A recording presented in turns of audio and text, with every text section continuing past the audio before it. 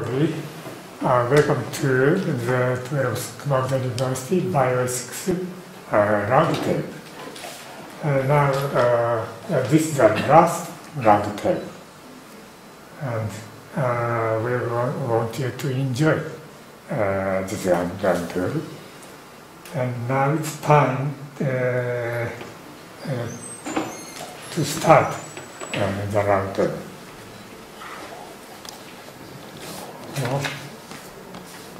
The first, Professor Ogino Kurate, Vice President of the Grad School of the Social and Cultural Sciences, will give us greeting. Please.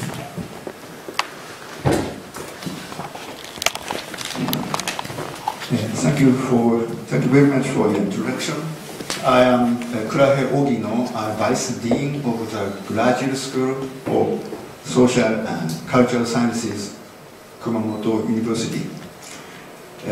I would like to extend my warm greetings to everyone attending the 12th Kumamoto University Bioethics Roundtable, co-hosted by the American University of Southern Nations and Kumamoto University.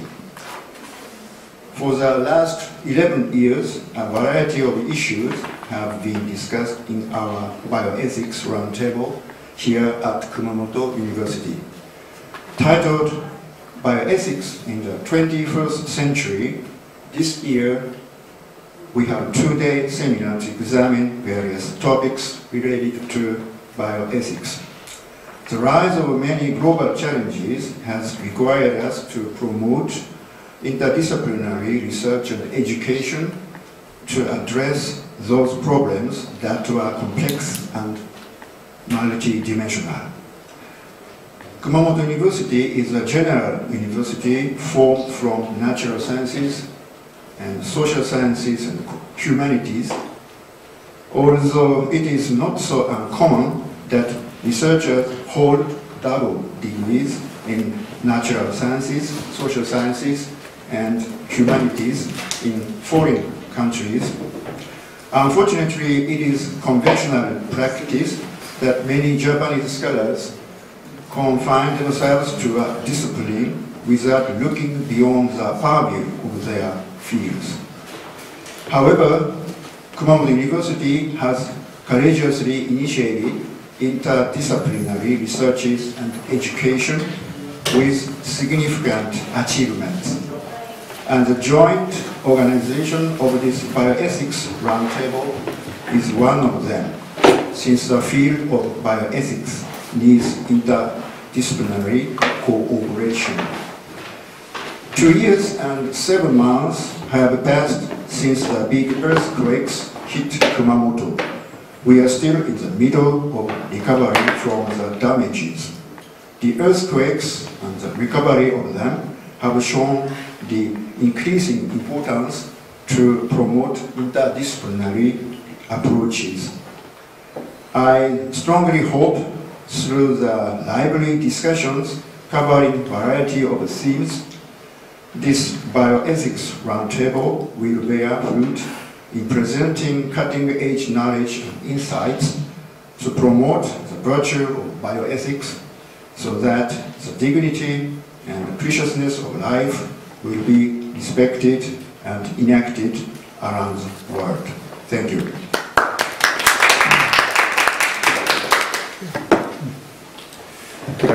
Thank you very much, Vice Dean. Not the Vice President, so Vice Dean, Professor Ogino. And then Dr. Wesa. Thank you very much. Good morning, and thank you, Professor Akameya. And it's wonderful that we're here again, thanks to Professor Takahashi's efforts to have another Bioethics Roundtable. It is autumn in Kumamoto. I think the momoji, the autumn leaves of the maple tree, are wonderful. And this room is an interesting venue for us. For 12 years we've had the round table in this room. it's connected as part of nature in the same sense that bioethics is part of nature. And we have some stones there. Maybe some of the breath of the dragon of Mount Asu can reach to us. And the essence of bioethics is part of our discussion.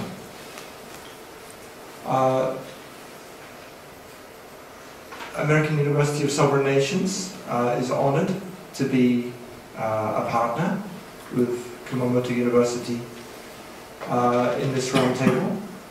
And we have scholars who've joined this project for many years. And we have also some scholars who joined for several times.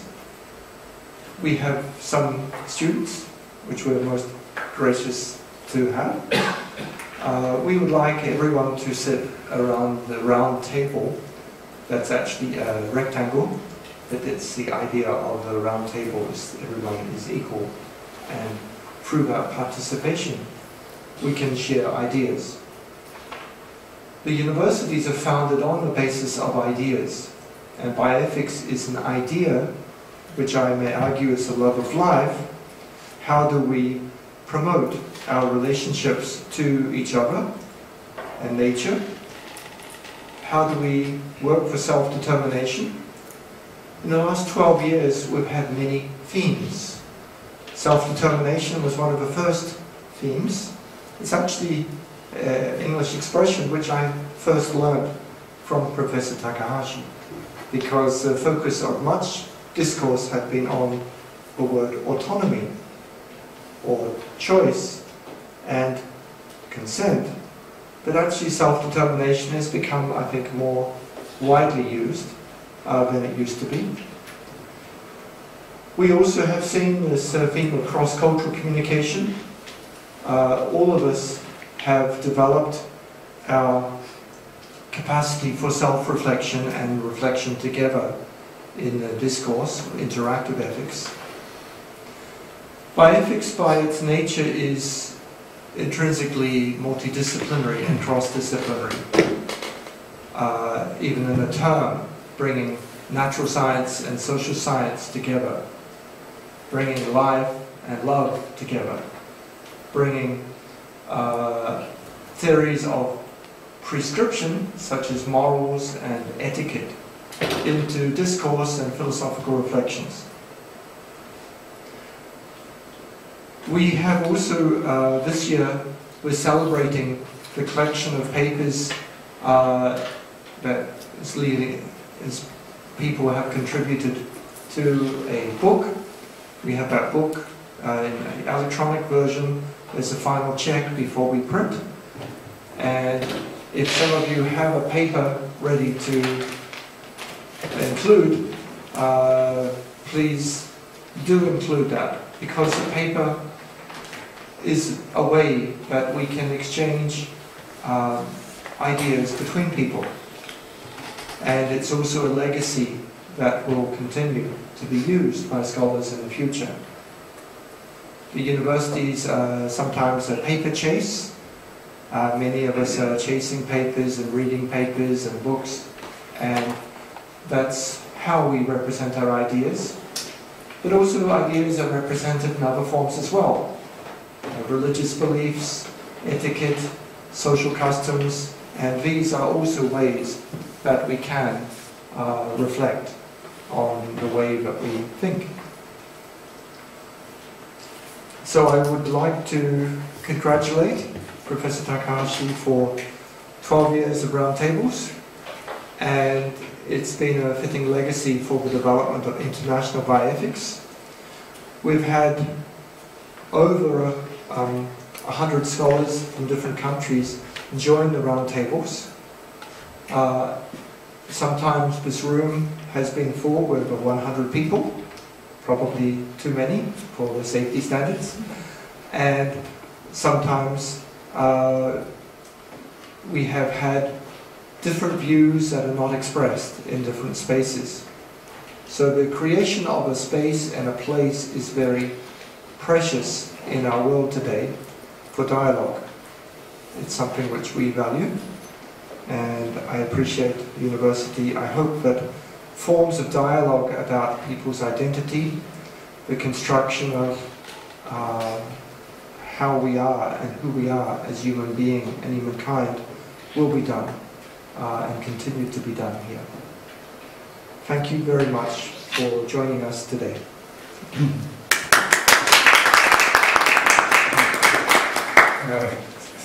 Thank you, Dr. Mesa. So now Professor Takahashi will give his opening remarks. Thank you.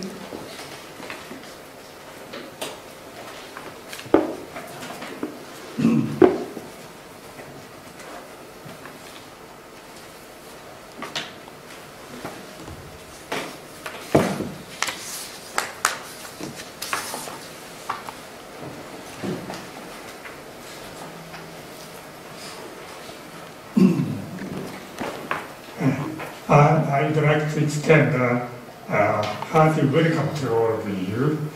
It is a great honor and privilege to greet you to the 12th Kumamoto University Bioethics Roundtable, which is co-hosted by Hiro Programmatic Kumamoto University and American University of Sovereign Nations.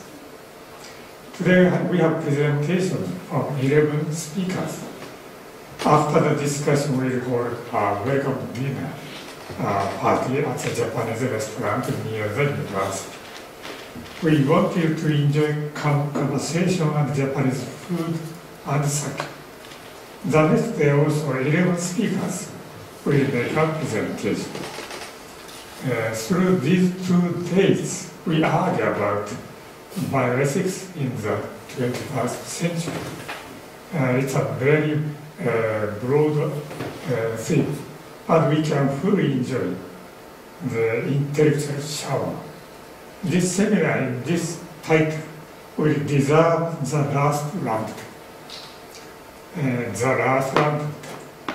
So this is the 12th and the last round table. It's a pity that the round table comes to an end, but it lasted far much longer than we expected.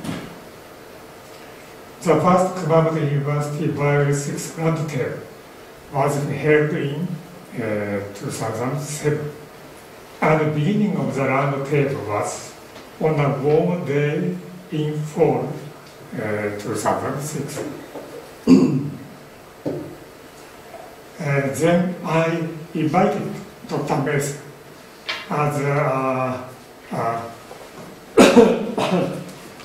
visiting professor to teach graduate student, my student, to teach bioethics and ethics.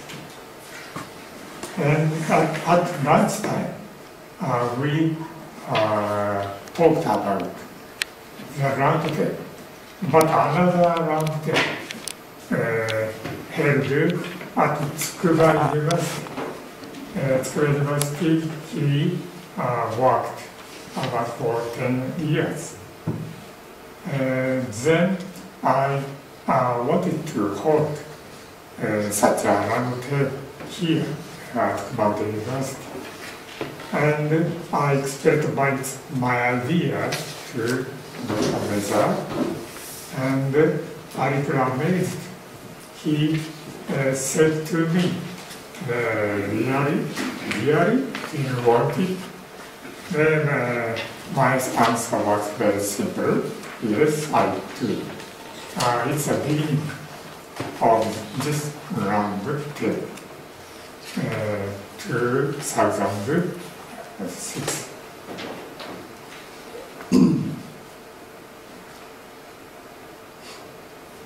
For 12 years, we were happy to invite a lot of eminent researchers from all over the world. I sincerely appreciate the enthusiasm all the researchers showed in the roundtable, and the efforts the staff made since 2007. I wish to all the participants a happy and meaningful stay in beautiful and recovering city, Kumamoto. I will welcome and thank you.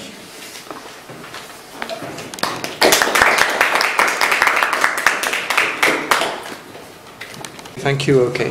Yeah, thank you much. So it's always happy to back in Kumamoto. Yeah, particularly nice weather, so I can walk 35 minutes from downtown to here. Yeah, and so I catch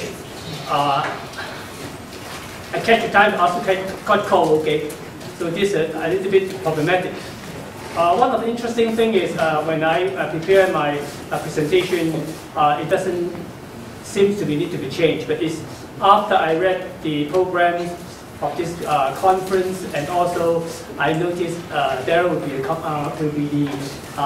critical discussion. I think I better have to rethink what I'm going to say. And luckily or unluckily, what happened this week? There's some scientific discovery or scientific accident happens whereby you got a incredible and perhaps tragic beginning of the gene design babies, twins, which happened also unluckily, and the presentation was at the University of Hong Kong, which I thought I was educated. So I know a little bit about who's who. And interestingly, I think that this gives a very interesting phenomenal backdrop or development, which can a little bit mirror image my presentation, namely when my presentation highlight the disaster from the nuclear power plant, which I frame it in terms of apocalyptic learnings from the disaster. At the same time, when we talk about disaster, it seems to be something bad, but at the same time, you have got the same attachment in the super modern development of technologies. Sometimes disasters happen. On one hand, it's natural disaster, but on the same time, you've got the disaster basically is man-made or because of the human civilization, which I focus. When I prepare the paper presentation, I'm thinking about the climate change. I'm thinking what happened in the last 6 months, happening in all kinds of flooding, drought, and around different parts of the world, particularly in Japan. You've got typhoon, you've got flooding, you've got all the things you happen. It doesn't belong to the normal types of climate change. So in a way, I add on a little bit about my observation about the climate change, namely the global warming issue, onto my presentation about the learning from disaster. The disaster, I mean two things, namely the man-made disaster, either high-tech or industrial accidents, nuclear power plant on one hand, and plus a little bit about the nuclear weaponry, namely, and you can see there's a growing concern about the nuclear arm race in different parts of the world, run by Mr. Trump and Mr. Xi and then Putin. And also we got the disaster happening, namely it seems we are all heading towards another super cold war coming, namely arm race. And that will be the background or backdrop of the disasters. The disaster happened as a natural disaster, but also a man-made one. Global climate change is undoubtedly, and that is evidently shown that we have the window of opportunity will be lessen and lessen. It's talking about in a decade time we need to do something here. It doesn't seem we have the structure, we have the instrument to do it. Yeah. Either politically or even in terms of the so-called scientific understanding. Yeah, there's still debate going on between those agree they've got climate change and those who doesn't agree. And then you plus the economics and politics about the climate change or the anti-climate change.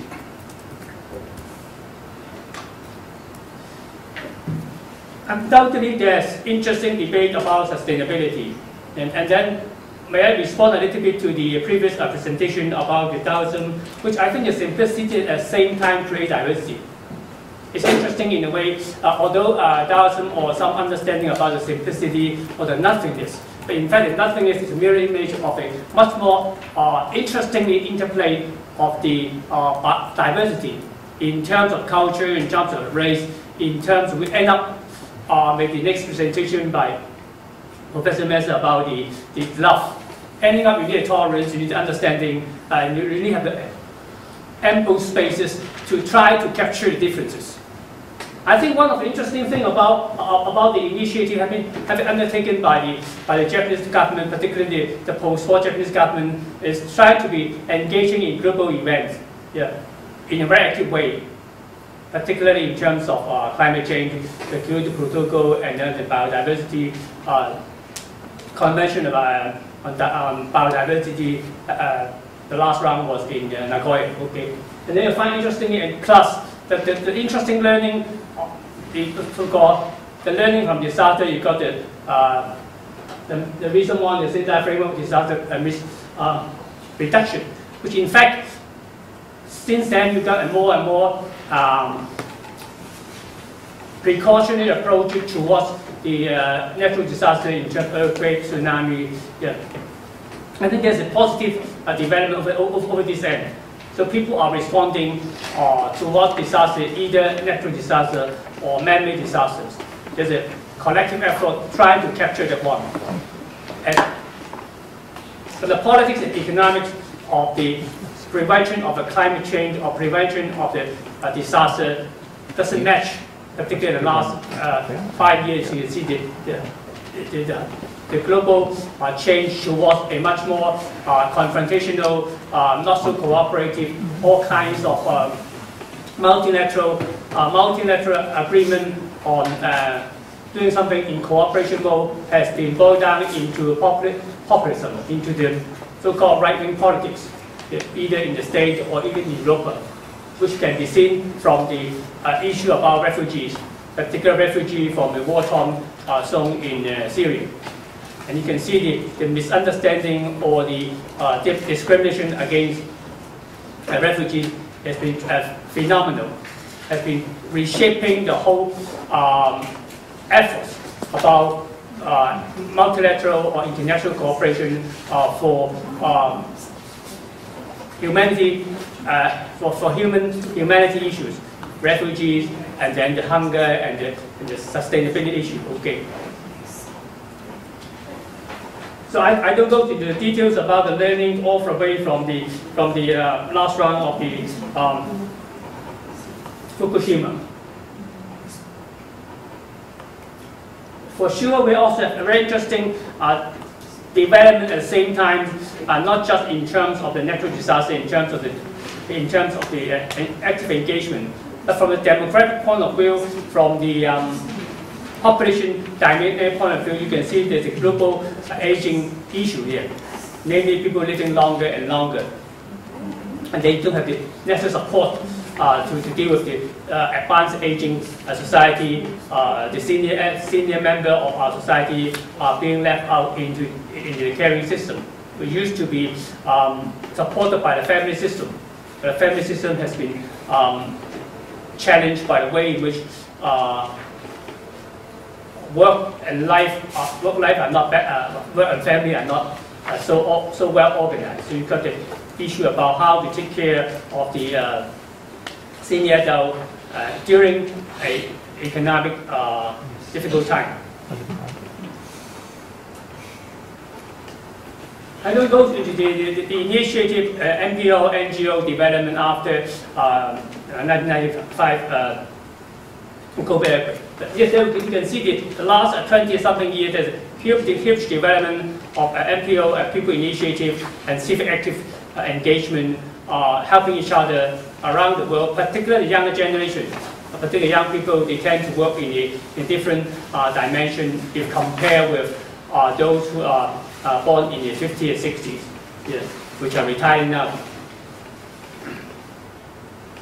One of such interesting development, you can see the interesting part about sort of rejuvenating the social, namely rejuvenating how people interact in terms of, not just in terms of civil activism, not just in terms of volunteerism, but also in terms of the way in which the experience and the resources are shared across the time and space, which in fact not just share but also generate a very interesting phenomenal economic activity named the share economy, like Uber, Airbnb, that sort of activity. Namely, there are certain economic benefits coming out from the generosity, which parallel to the altruistic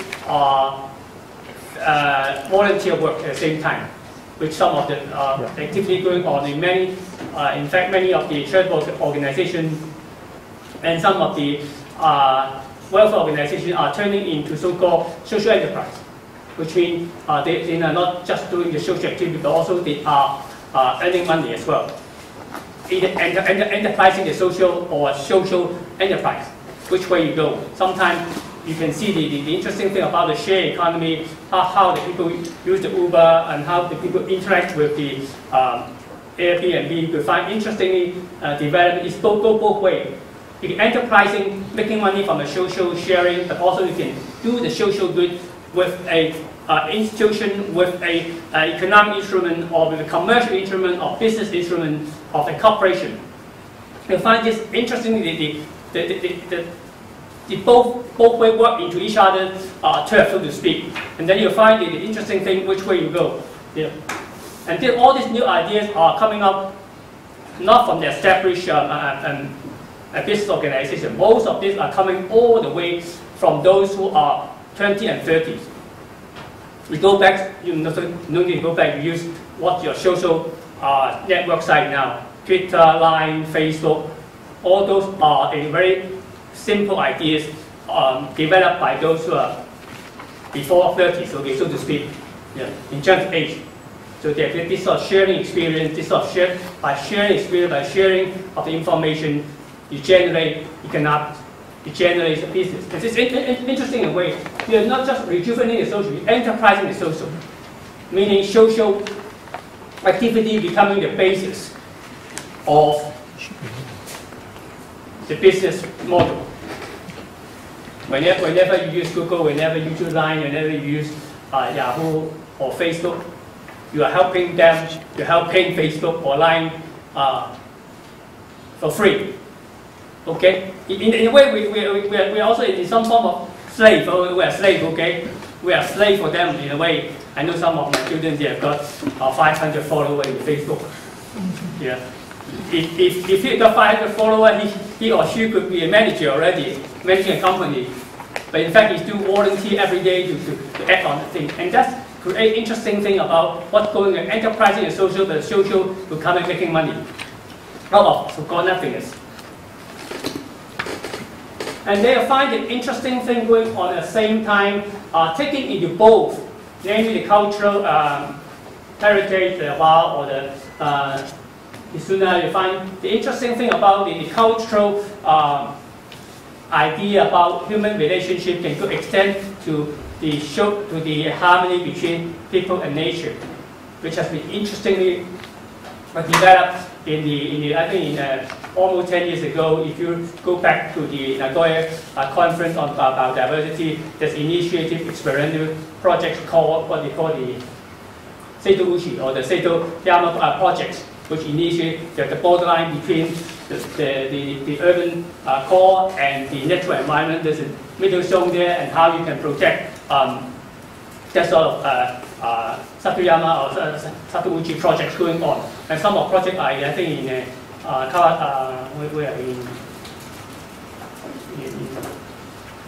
in Fukui or other Japanese cities areas. But interestingly, I think the cultures or the understanding of one's culture or different culture enrich the protection environment, enriching our understanding of feeling, not just understanding, but also the feeling of being part of the system. I think that's a little bit paraphrasing what the idea of Taoism. Taoism seems to be so-called nothingness and the nature and the emptiness and what the blank becoming interesting. But also there's also gone through the ideas how to interact, how to engaging into the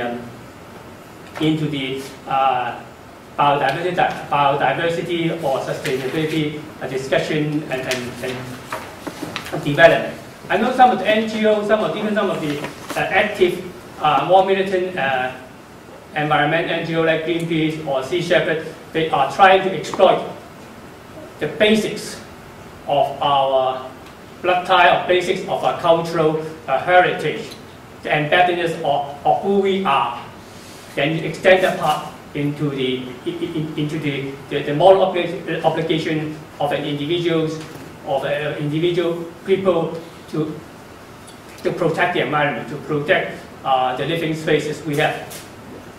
I will go into the introduction about the graphics and they will be discussed more. At the same time, you'll find all this in a very different discussion if compared with 500 years ago. Yeah, since the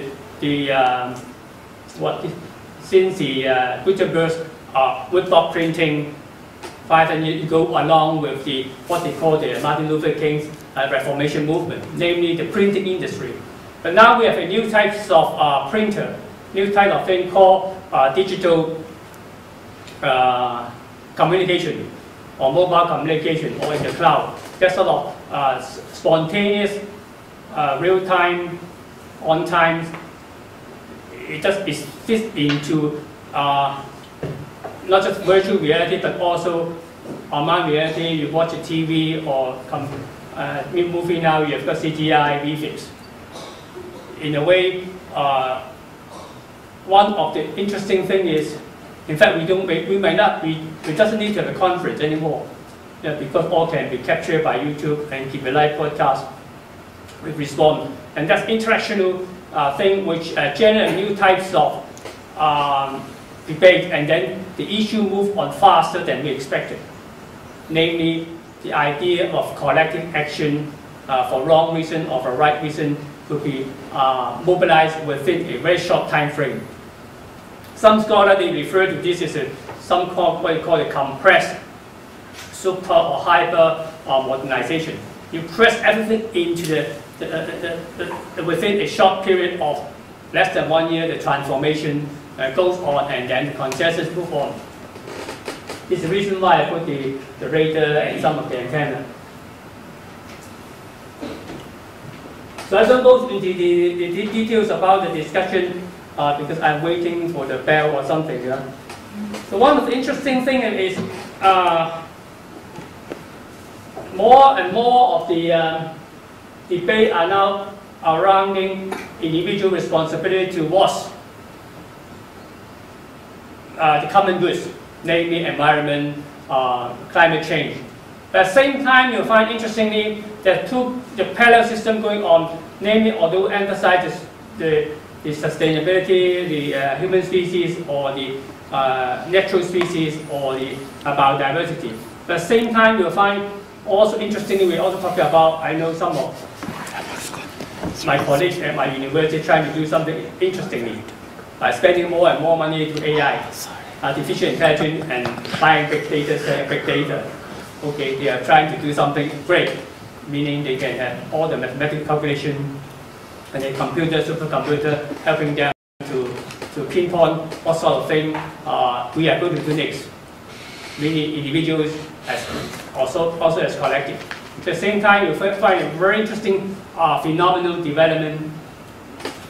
It goes into a new area, namely spending money on AI and big data and deep learning.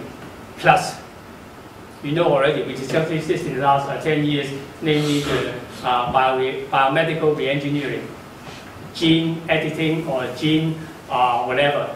And then you've got all kinds of possibilities going on with the money goes into the research and also the intellectual property right, namely the right to get the money.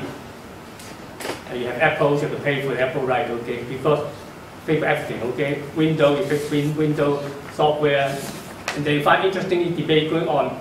We are basically moving into the new area, namely everything have a price tag seems to be more interesting.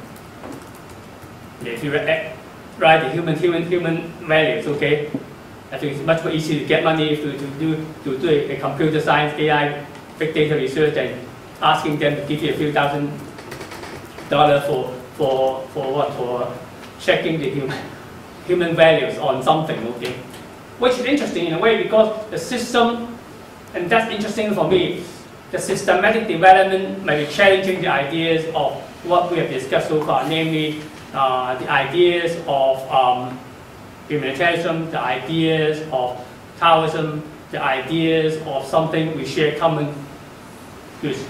Because the systematic momentum or the dynamics are now moving into the area where the price tag goes, or with the price tag, even for the tragic beginning of the gene editing really happening, or unluckily happening to be in a place no one thought that would happen, but in fact it's happening. Okay, yeah. You go back to all the debates. So even yesterday, I got a class in the afternoon before I came here. A student asked me, "What happened to China? What happened there? Why they are so clever to make something nobody dare to make?" Okay, it seems that they according to the news, some of the students read the news. Okay, the gentleman, the editor, gene editor, editor, he said he was doing for something good, for love. When I read your paper and love, okay, that seems to be a good case. Okay, you can a justification that you can make another baby because I love baby, or I cannot have baby, so I love baby. So what? This is my moral or ethical ground for doing something. I think if I'm editor, in fact, everyone seems to be editor. If you check the biochemical, genetic development going on now, I think it will likely paralleling the information communication new media technology, namely the user becoming the creator. You use mobile phone, you also create image. You're also creator. You say, once you forward your email or forward something to someone, you're the creator. Not just the creator, but also you are the guarantee. Okay, your friend read your email, IG or Facebook because you, not because of the name. Okay, because I will read your email. I trust you. Okay, so you send me any email, I'll check. So you become okay, that's good. Nothing else. No, it's okay. It would be. Time's up. This is machine problem. Okay, the machine problem. I have no problem. Okay, don't worry. Okay. So he's not machine. One of the interesting things about, I think it likely that the technology will be coming. The technology could be seen, since the technology is designed to be bought, to be sold, to be used. So I don't think that the biotech will be can be controlled by any authority anymore. You know, just like when you Facebook and you can create anything you like. Okay, I think it will be similar, but it may take a little bit of time, but which is a little bit different from the information technology, from the new media we have. If you have new media, every one of you are the creator. You do use it, but you also add up the most important part of the new media, not the media, the social aspect. That makes social media become important. The most important part is not the media. The most important is the social part. Namely, which is very different from the NHK, different from the broadcasting industry.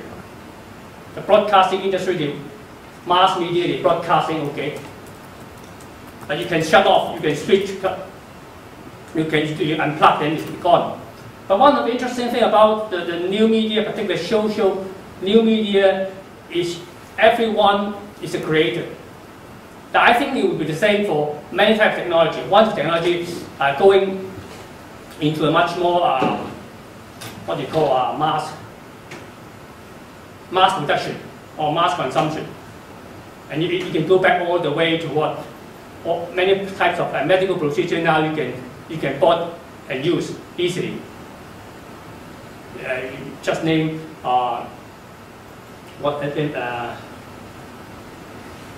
family planning, what kind of blood pressure measuring, BMI, and you just use the scale of Tanida.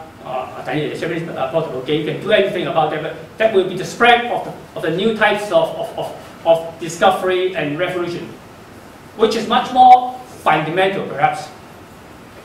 Because social media at the end can have still a social control, namely we are the creator, we can control who message we can forward to, and you can check. But the interesting thing about biotech will be much more interesting, much more permanent. The creation will be permanent. Just imagine if you're an architect, you build a building, then you can demolish the building and you can rebuild. But what happens if you make a human being? There's also a second call for ethical. You cannot kill a human being, and that's the challenge for many types of biomedical researches and advancement. Not just the gene editing. The same applies to some of the thing with at this stage. IPS the same. I think IPS the same. The IPS has been getting a lot of money funded by the government because becoming a national champion for the technology in Japan. Which is saying if you take 20 years ago, you've got a national champion for some company, okay, Siemens for the German government, for Germany, and then you've got the different so-called national champion for moving the technology up, okay. When you can see all the branding, namely Volkswagen, GM, GE, they are sort of national champion.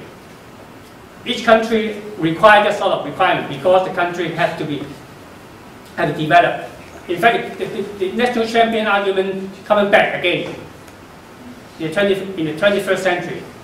It was being competitive, broken down, or somewhere in the last from 1990s and then almost 20 years, but all the issues are coming back.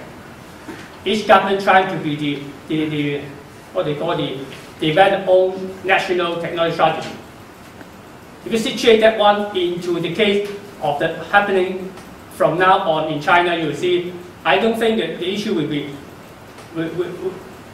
stoppable in China because the whole main what they call the orchestration of the technology for Chinese technology is trying to be the Chinese will be the champion of what technology, but also champion of cultural understanding.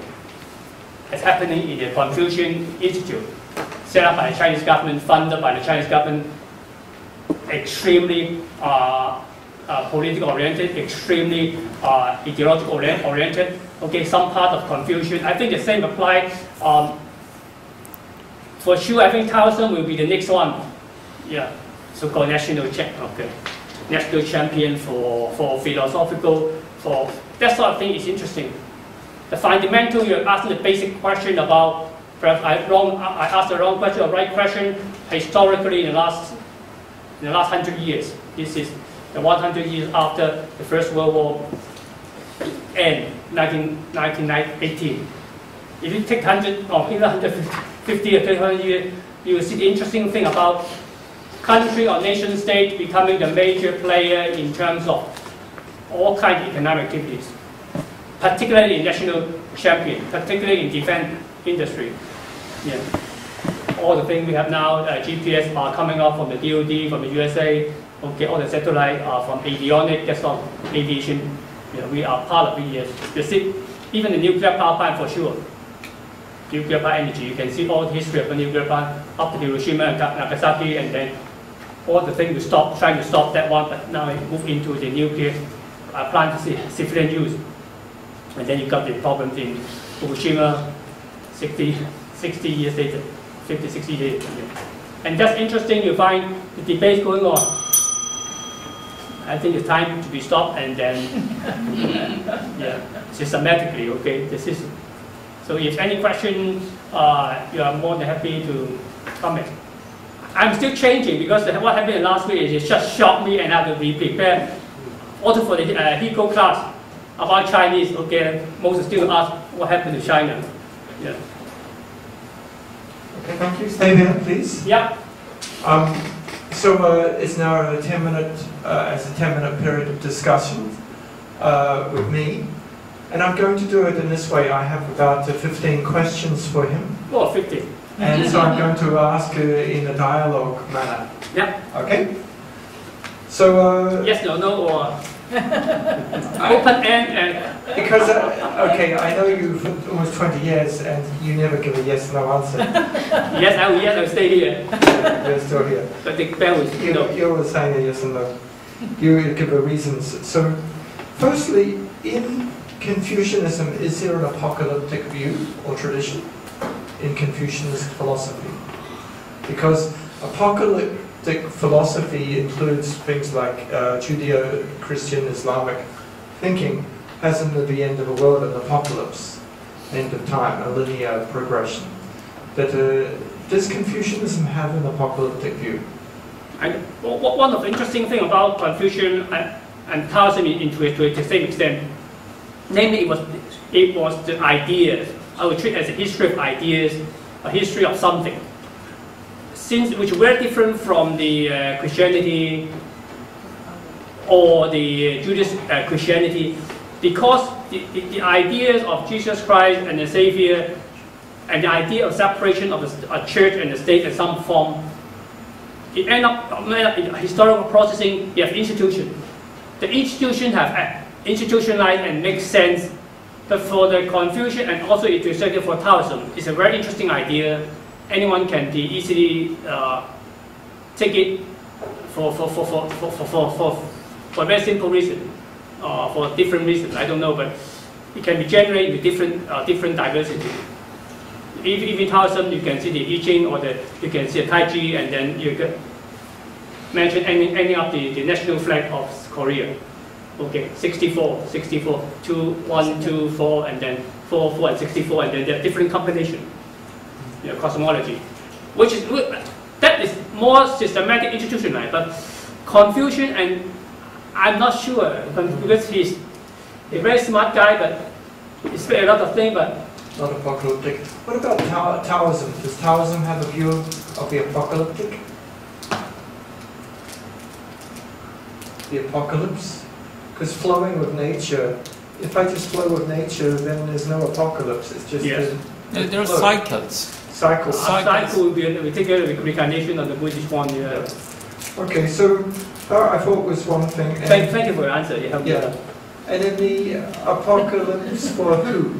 Because you talked about the apocalypse of, for example, climate change. So if I'm a Siberian farmer, climate change is good for me, isn't it?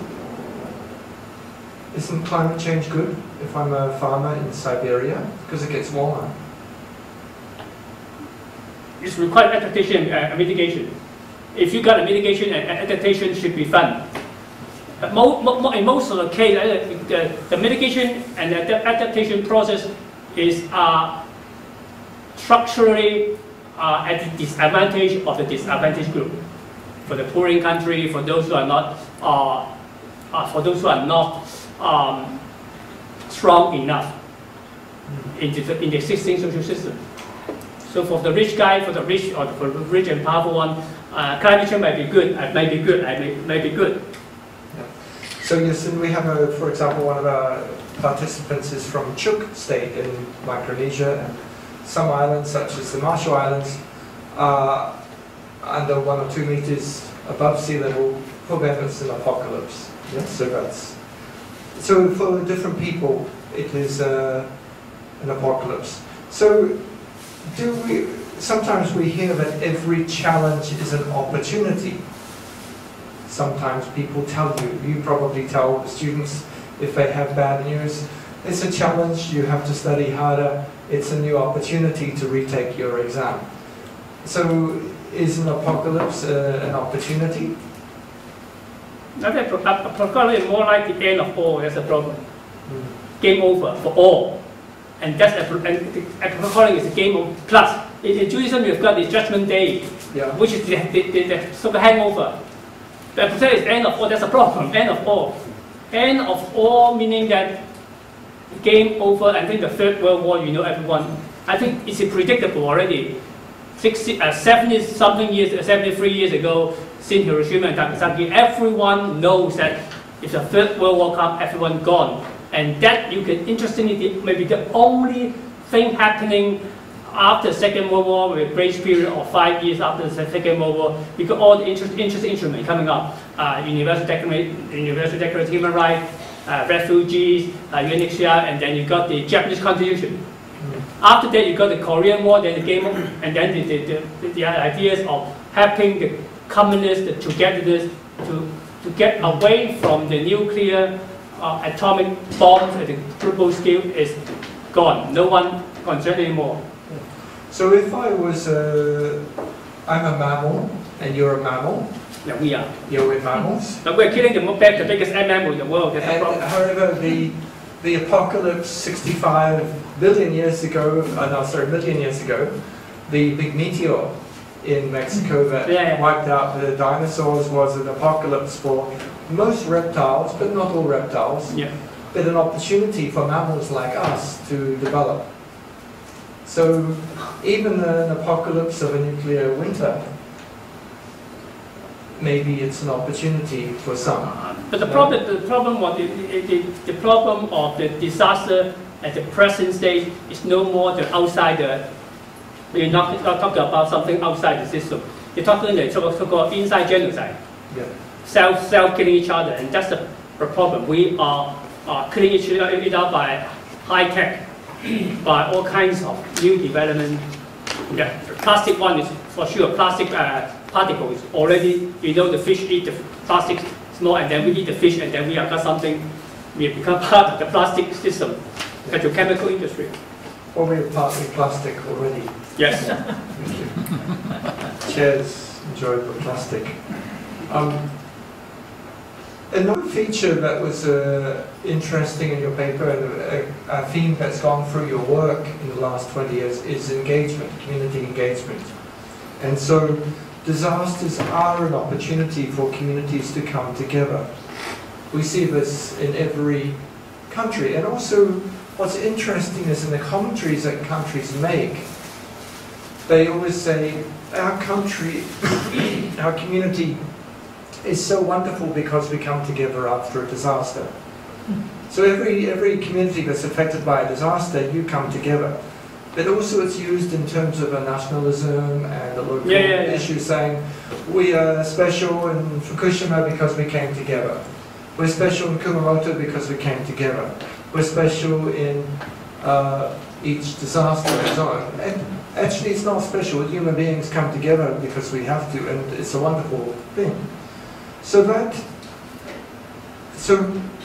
the dualism, is it a dual nature that there is both a positive and negative, a yin and yang in each thing that we do? Could I read the dualism to develop it and say, there's actually a yin and yang in most things?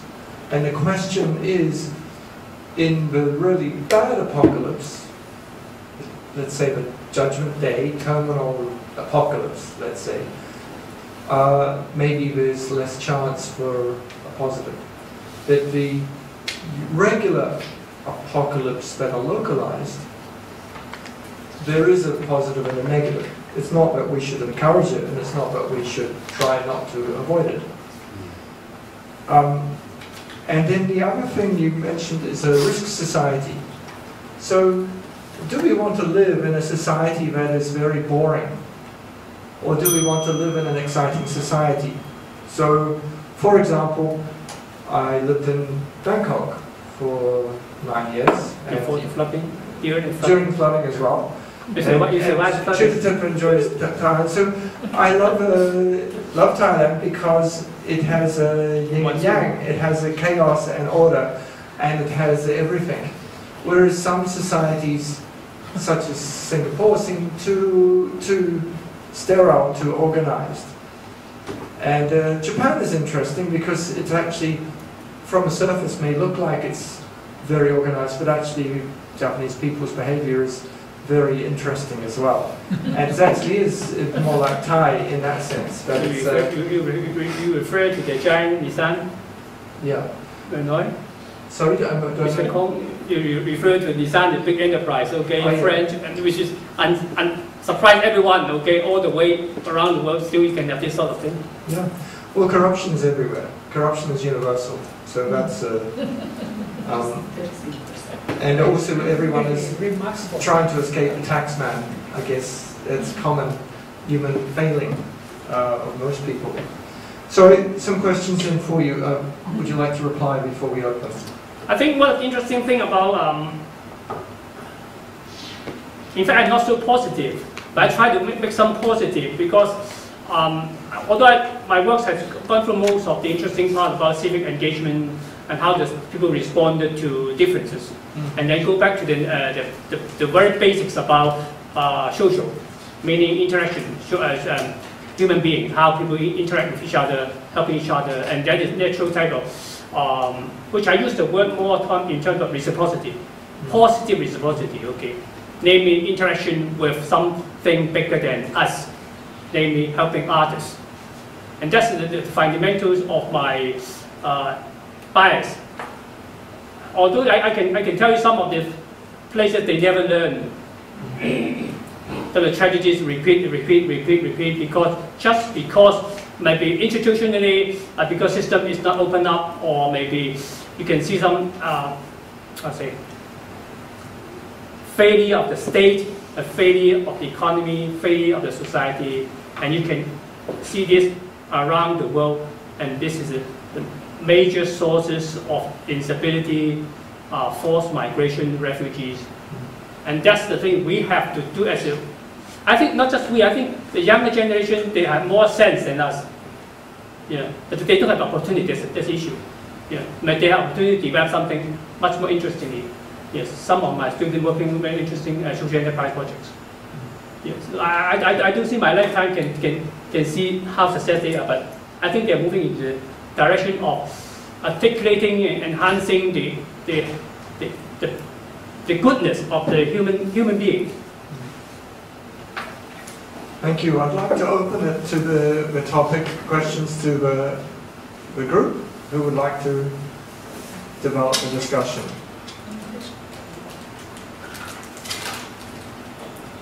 Questions, please? I'll pass the mic. Who would like to ask a question? No, I can ask a question. You referred to this recent case in Hong Kong. What is your prediction of, what will be the aftermath of this announcement? Do you think this person will lose the ability to work, or do you think he will do more, or do you think other people will come and do more? What do you think is going to happen? I think the weaponry of biomedical advancement are now in the hands of the scientists. I don't think any regulatory system works. It was even interesting. If you really look at the scientific discovery in the last 100-something years, just check with Nobel Prize as an indicator. Before the Second World War, you see basically most of the scientific discovery are free for use.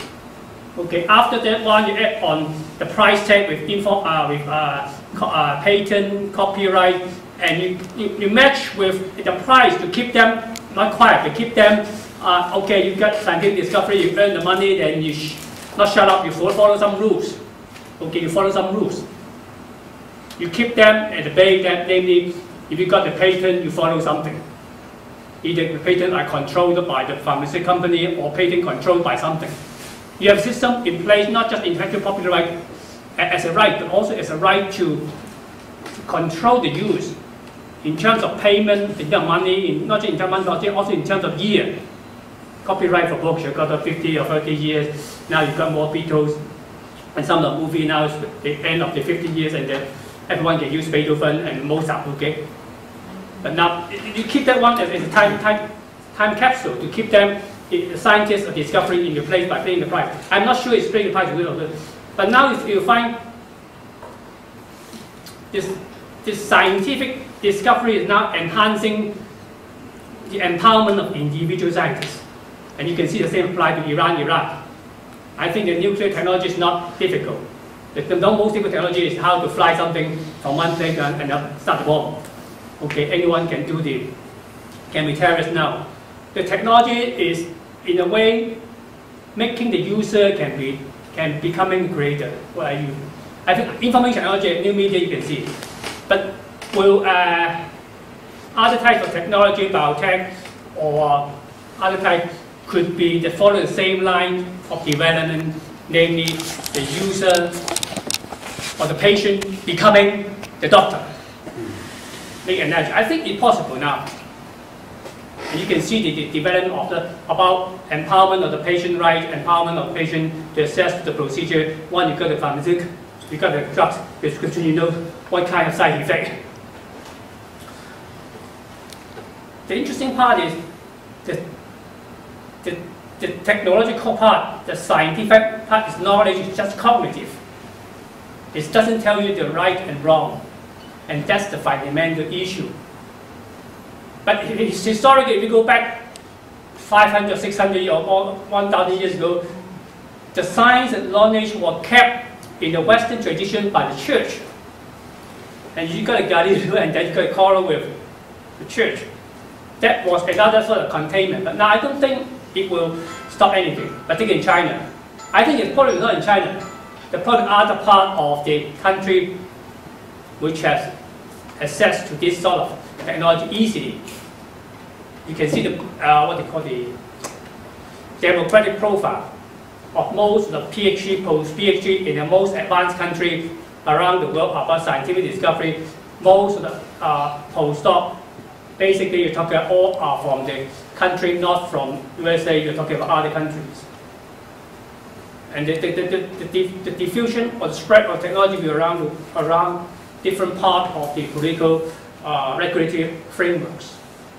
China will take this case seriously, but at the same time they take not just this case, but the scientific breakthrough seriously, and that's the problem part.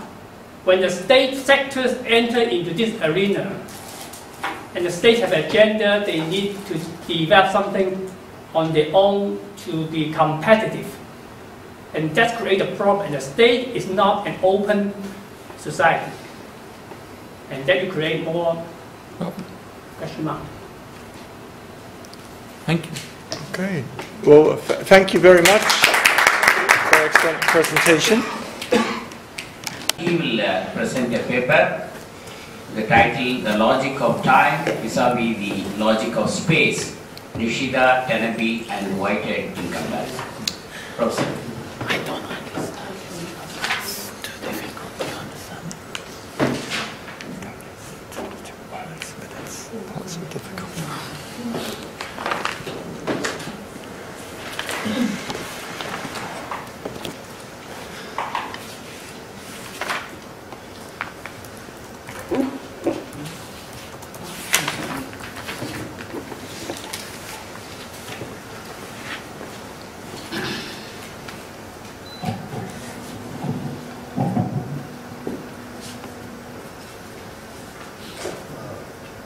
What is the difference between Nishida's idea of topos as absolute nothingness and Tanabe's one of relative conversion in action within the same ambit of the Kyoto school?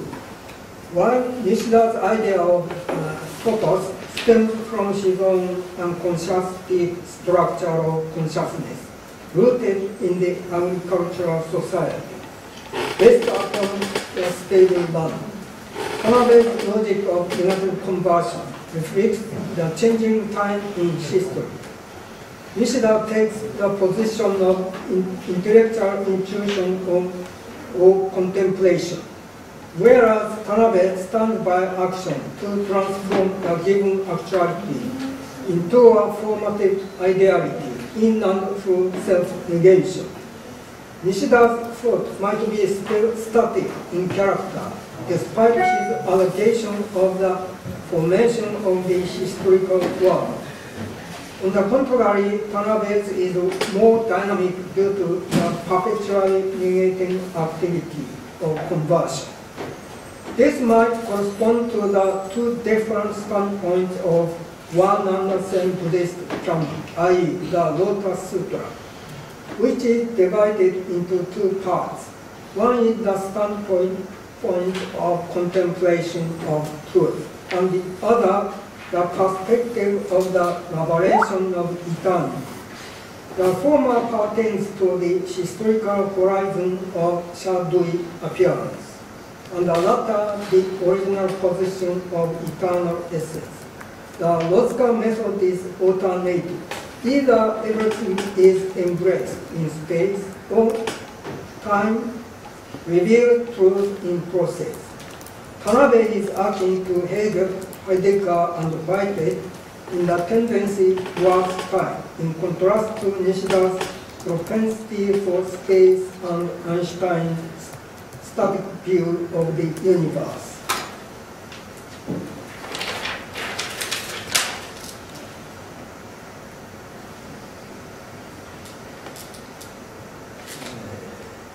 There are two types of thought in the history of human ideas. One is the logic of space, and the other the logic of time.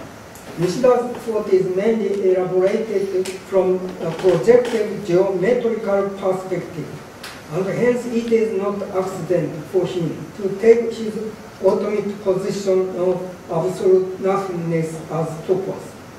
On the contrary, Tanabe views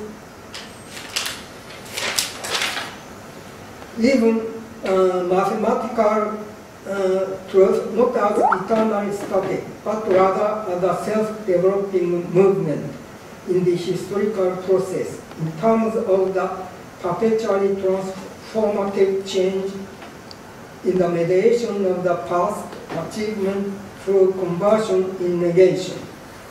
Ratzi's ethics to exhibit the self-realizing movement of the fundamental principle of absolute negativity in history, likewise Hegel, in such a way that going to the future is coincident with returning to the past origin, i.e., the essential self in taking shapes of the individual existence and the social totality in local negation, attaining the state existence and more in the last result.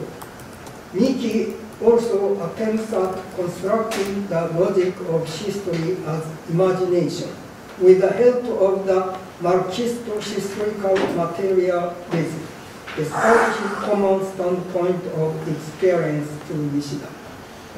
In contrast to Plato's eternal ideas as situated in the atemporal transcendent dimension above the actual human world, there might be the evolutionary biological model behind Aristotle's concept of entelechy as a dynamic unity of potentiality and actuality in the self-realizing movement.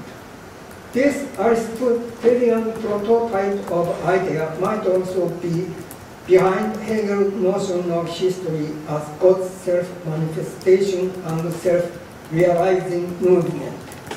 While lost, Einstein and Nishida pertain to the geometrical logic of space. Tanabe, Watsuji, Miki, and modern eternal cyclic cosmology are subsumed under the temporal process of evolutionary development of essence in appearance. Although Karl Barth's theology emphasizes the pre-existence of Jesus Christ in the eternal dimension above history, Mortman and Pannenberg invert the vertical dimension of eternity into the historical horizon with the expectation of the fulfillment of the kingdom of God toward the future, together with the second coming of Christ. From the Judeo-Christian traditional apocalyptic perspective. Heidegger's anticipation of the last God in the inauguration of a new era at the other beginning, vis-a-vis the first beginning in the early Greek age of Western metaphysical history, might possess rather than complete reality, which may be vague and static in meaning. Windelband may correspond to the Buddhist doctrine of Buddhahood in that although everyone has the Buddhahood in a position of pure potentiality as a principal possibility, it is quite difficult to actualize the Buddhahood as its original essence on the level of factual possibility. There arises a series of different stages to the final attainment in practice. In pure potentiality, human beings are situated in natural inactivity with symmetry, whereas in the process of activity of attaining Buddhahood, the symmetry is broken in the direction toward the self-realization of the latent essence in the space-time existence of personality. To become a Buddha is a self-realizing process of movement in virtue of practical activity of the bodhisattva.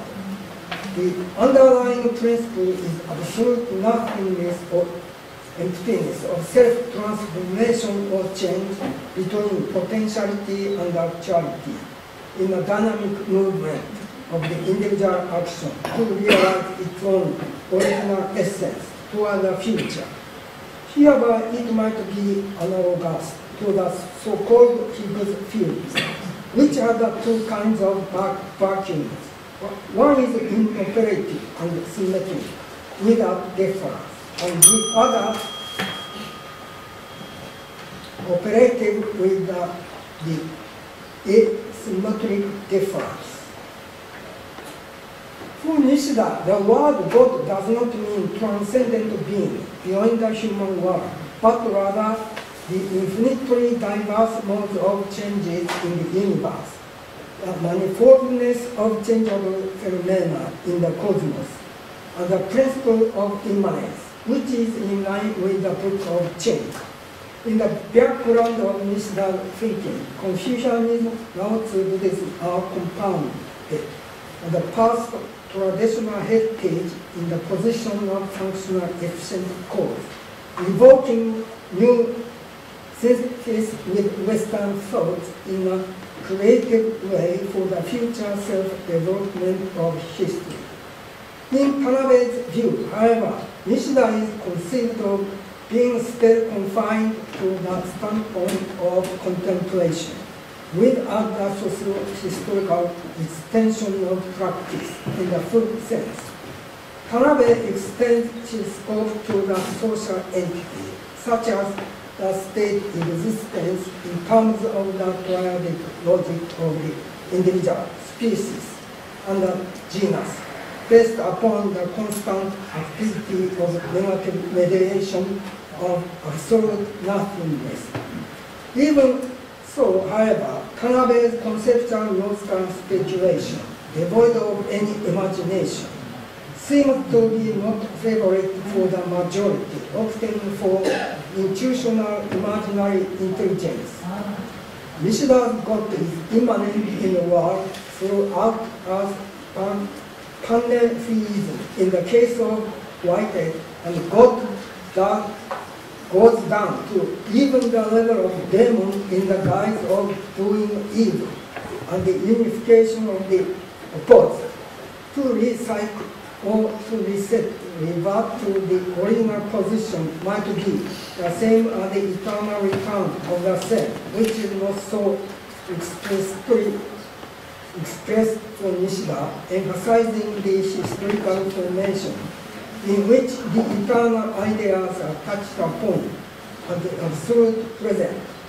Tanabe's triadic logic has the bearing on the individual's free subjective action, by which eternity and history are relatively unified at each present in the direction of forming history toward the future, being not static but dynamic in character. Nishida remarks the historical work of Gandhi beyond natural biological dimension in the direction of moving from the present to the forward present, or the absolute present, in which eternal ideas are touched upon in the subject act of making things from the things made as objects. I stop here. Thank you. Thank you. Thank you, Professor Zaki, for your very nice presentation. We really enjoyed your presentation. The paper, according to me, mainly focuses on the logic of time versus the logic of space.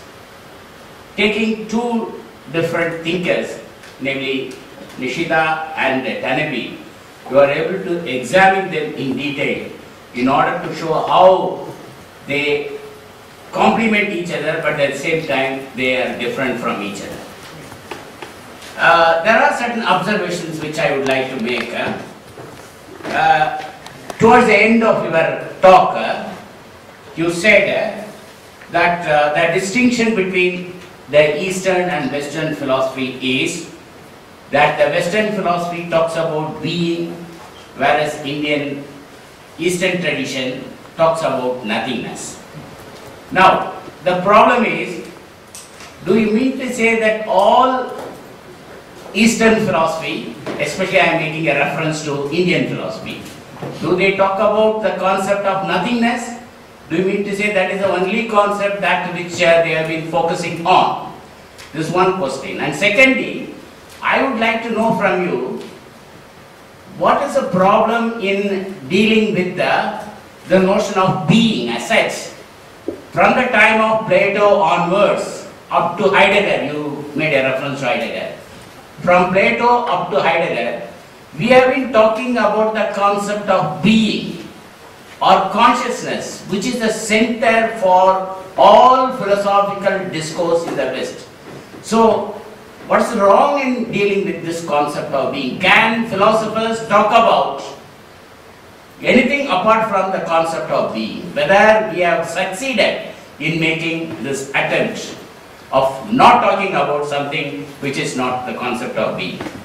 And secondly, you have very beautifully pointed out how there is a close interconnectedness between the concept of time as well as the concept of space. But this is not a basic problem for Indian philosophical discourse, because they take both space and time together as such. So should we make a distinction between space and time to show that there is a deviation or there is a demarcation between them? And also you made a reference to the immanence of God. Very beautifully explained that. Now that immanence of God, normally speaking in Eastern tradition, represents that God who is seen as part of the world. But there is also what we call the transcendental being, or in fact we talk about transcendental aspects of God as well as immanent aspect of God. Now, where is the place for the transcendental aspect of God in your methodology? And secondly, you are talking about the deep structure of consciousness. I have some problem with this usage of the word deep structure of consciousness. For example, the phenomenologists talk about consciousness, but there is no reference to the deep structure of consciousness. Whether Nishida or Tanabe is using this term, deep structure of consciousness in a modified way or in some other sense. This I would like to know from you. Then you have pointed out that Tanabe criticizes Western philosophy as search for being or ultimate reality. Now, this actually would take me to my first question, namely, what is the problem in dealing with the concept of being as such? And also, whenever you make a reference to Buddhism, you are using the word emptiness. Of course, many philosophers and many scholars have been using the word emptiness, but I always feel the exact translation should be sunyata. That actually has got a lot of difference between the emptiness. Of course, though we have been using, like for dharma, we use the word virtue, something like that. So there is a distinction between the concept of emptiness as well as the concept of sunyata. And I feel the concept of sunyata would be better than emptiness. And finally, I would like to state that the distinction which you made between duality and non-duality, as though these are the only two categories that is available in philosophical discourse. But if you look at Buddhism, they reject both. That is the reason why Buddha takes the middle path. So the Pratibhya Samudbhada is a middle path. So why can't you consider this as an alternate to this distinction which you have made between duality and non-duality?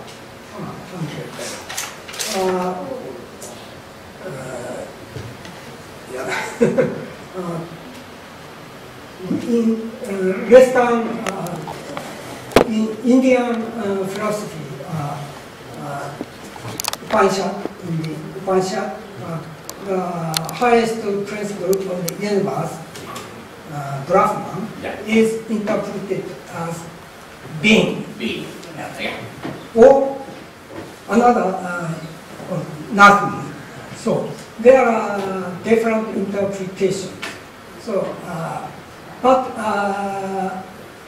in the Indian tendency of thinking, the actual world is has lower reality than Brahman.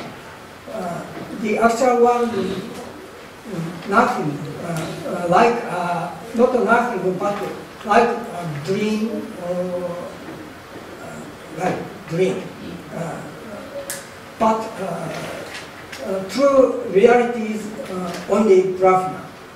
This is general idea. So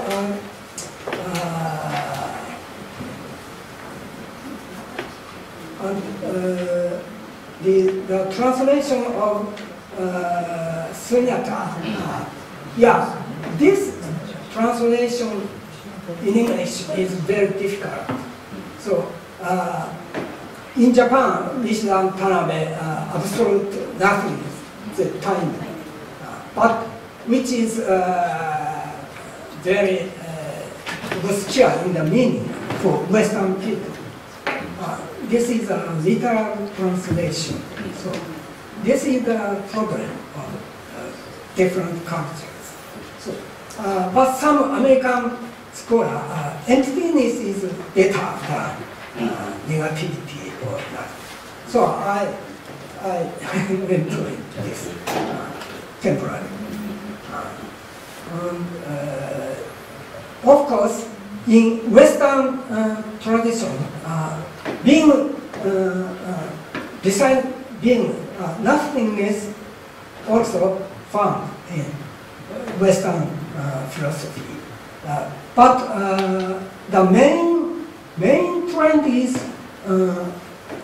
being emphasized being.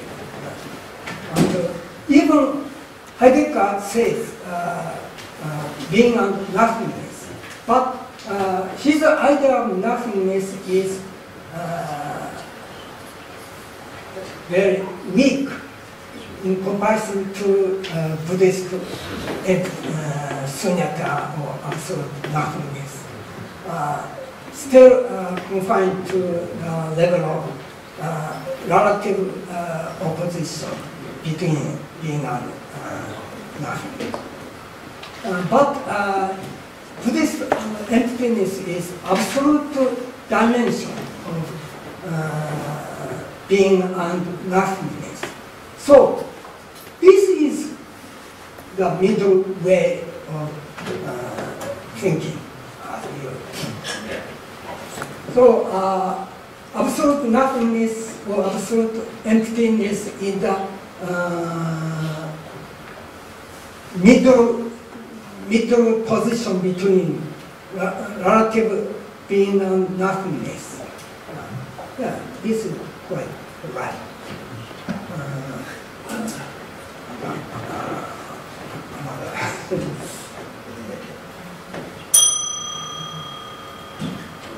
Okay, we'll take other questions. Now the floor is open. If you have any questions.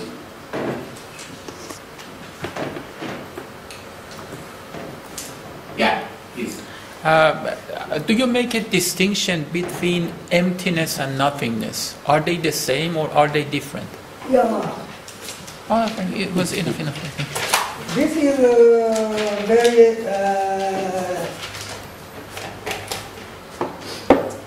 difficult in translation of Japanese word into English.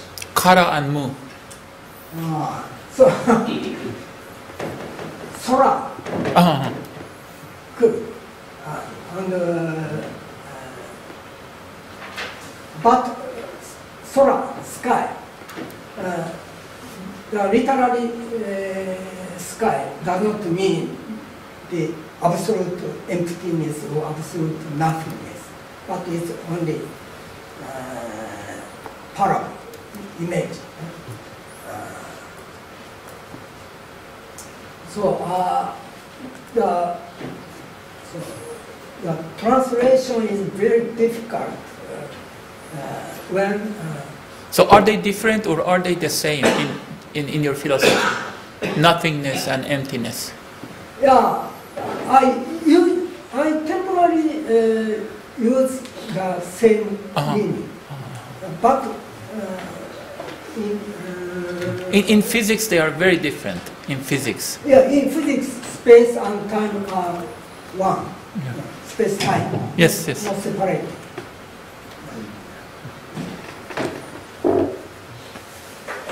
Any other question?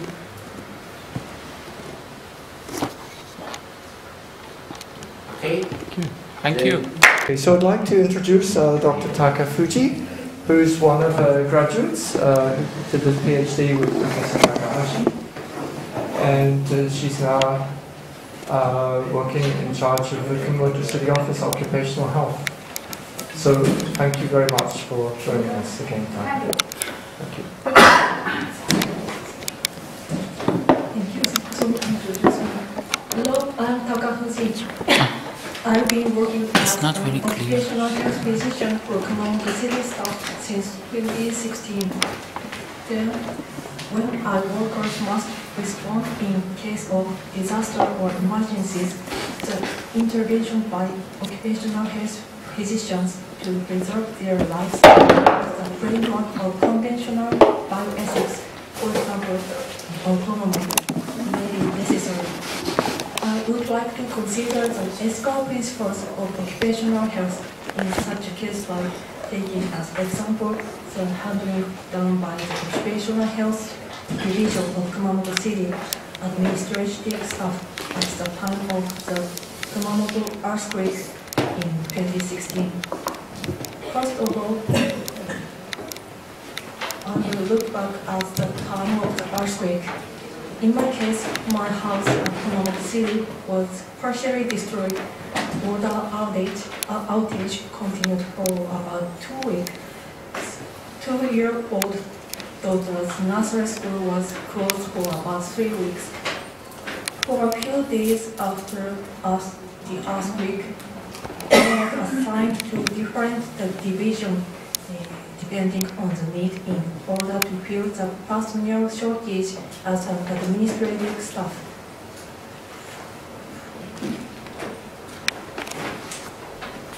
And from 90s, I finally returned to my jobs as occupational health physician. The Kumamoto City Labor Welfare Division also began to provide care to city employees. We posted information on web message boards and sent notice letters to the department heads so that the staff will not exceed their limit, both physical and psychological. We also posted information about preventive measures against infectious and tetanus. and about nutrients to be taken. At the same time, we also conducted health counseling for 82 people. We got responses from 5,041 people. After filling in the questionnaire, employees submitted it to their manager. The questionnaire used SQT, which is a checklist to grasp the stress situation of the affected people from the point of view of PTSD and depression. The questionnaire was created in response to the Red Housing Awaji earthquake. Although SQT was originally for interview, it was used as a questionnaire survey after the Chuetsu earthquake in 2004. In addition to original SQT's question, we asked about the disaster damage, each individual's conditions of mind and body, and about their family in these questionnaires. Regarding notification and utilization of the results, individual responses were analyzed, and if depression or PTSD was suspected, individual respondents was notified via the department head. As needed, we recommend consultation with occupational health physician, public health nurses, and a clinical psychologist.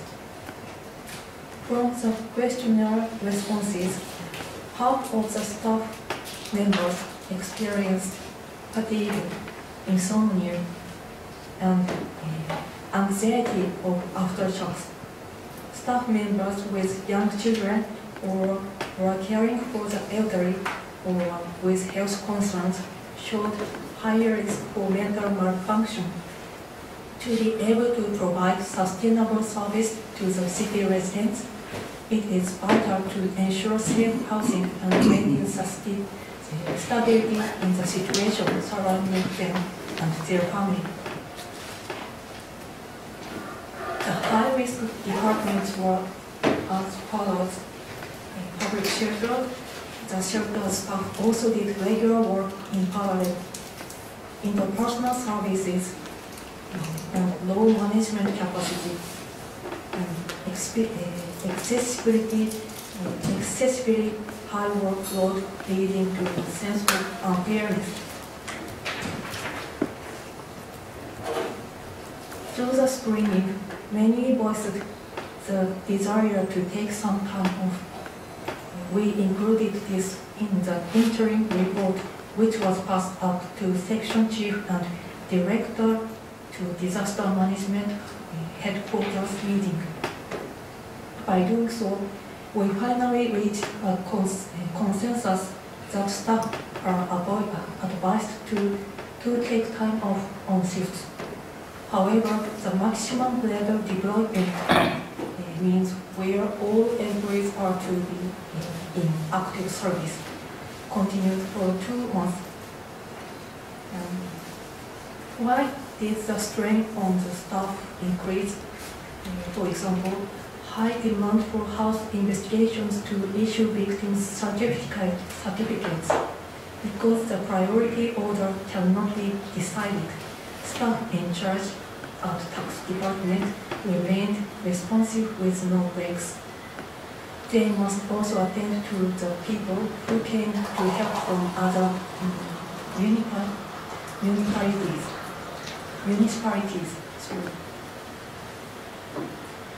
Researchers wanting to collect data, in some cases, interferes with the lives and works of victims, local officials, and good faith researchers.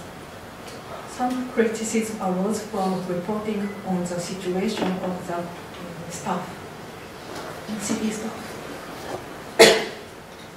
The civil servants hired in public service postponed the recovery from their disaster damage. Now we will focus on the questionnaire.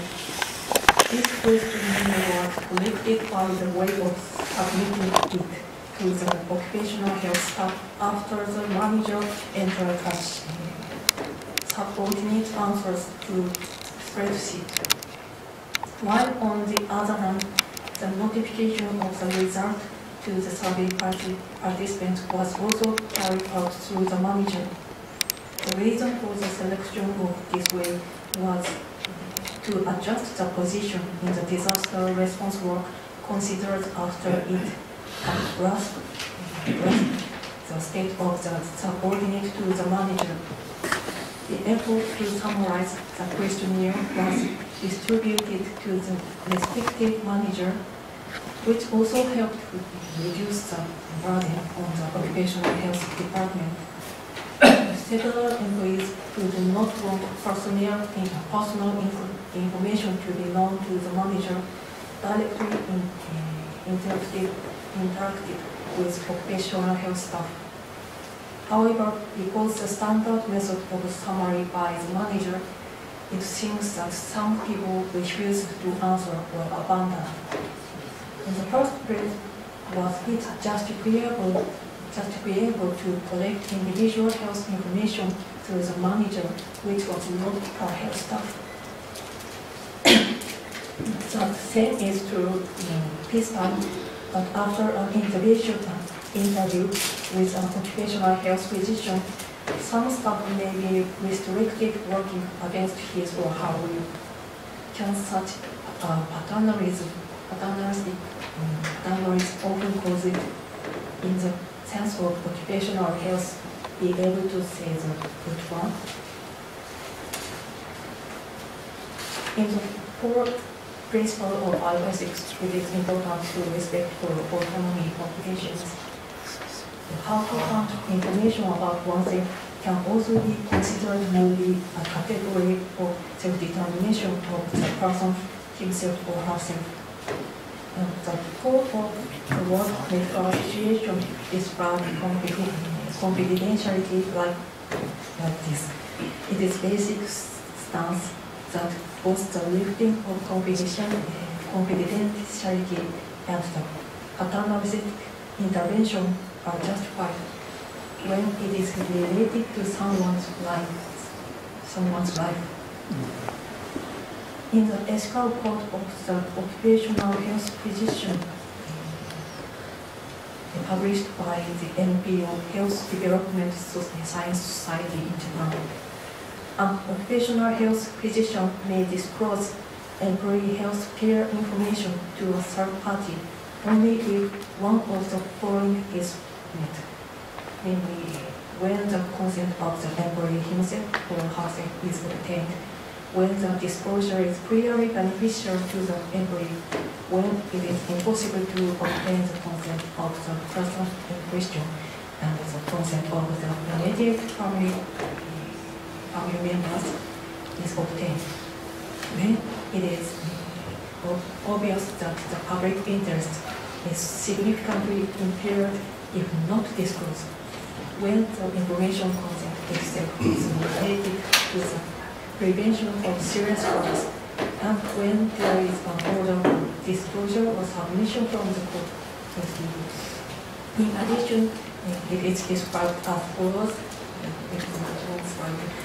Occupational health physicians, like other physicians, sometimes have an obligation to society, so they may have to prioritize public interest rather than the interests of their individual patients. This may be the case that, for example, when there are various legal obligations such as the notification of infectious disease or drug dependence prescribed in the law. In this case, it is not necessary to consent of the person concerned about the notification and the disclosure to the concerned agency. Also, if there is a high level of risk for a worker to be predicted for a disease, it must be dealt with as well.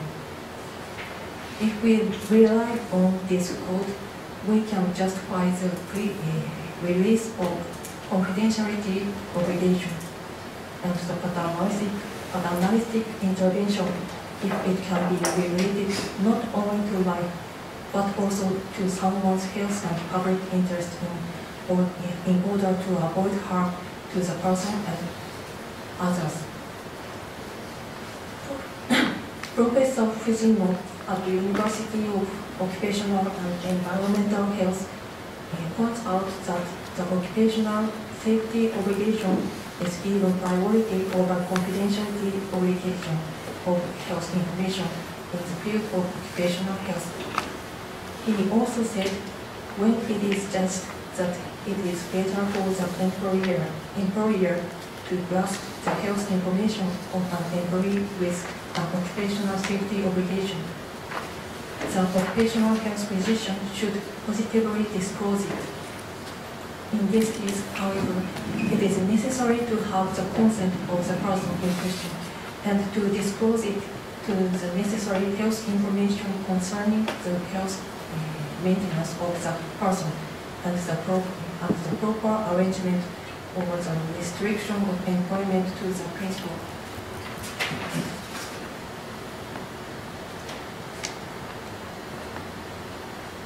Here again, I look back at the questionnaire during the Kumamoto earthquake.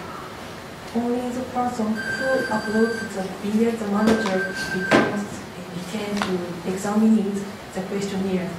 The date of person who does not consent was not obtained. Therefore, there were employees who were not able to receive necessary consideration on occupational health. There were employees who had understood the disorder for the first time from the consultation by the screening in another brain and another group too. It is thought that it was necessary to grasp the health condition and the disaster situation of all employees from the beginning and to utilize that information to make the proper arrangement to the disaster response work.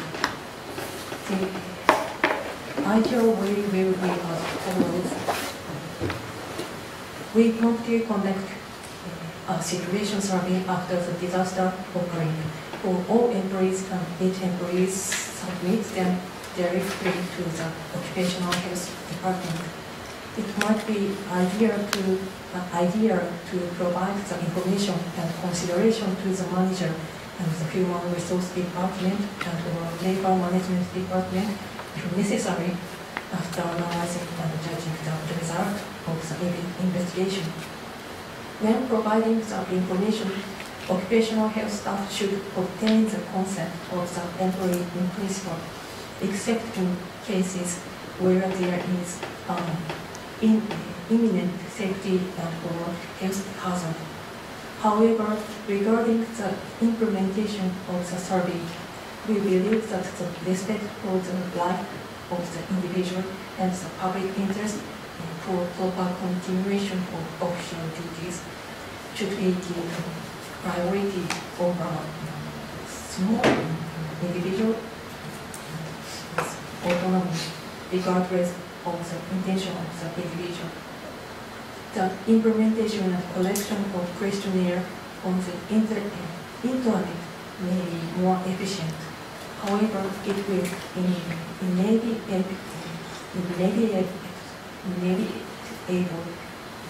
that an excessive burden will be placed on occupational health staff if interviews with employees with department heads and human resource department and so on are promptly implemented.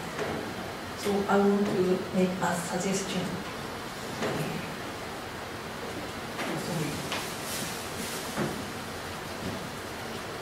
From this March, the Ministry of Health, Labour and Welfare has started the DHEAT as a new team of experts with lessons learned from the East Japan earthquake and the Kumamoto earthquake.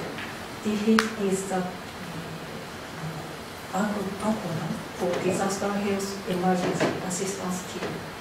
This is the framework in which the new facility support each other in order to maintain the health administration in the event of a disaster.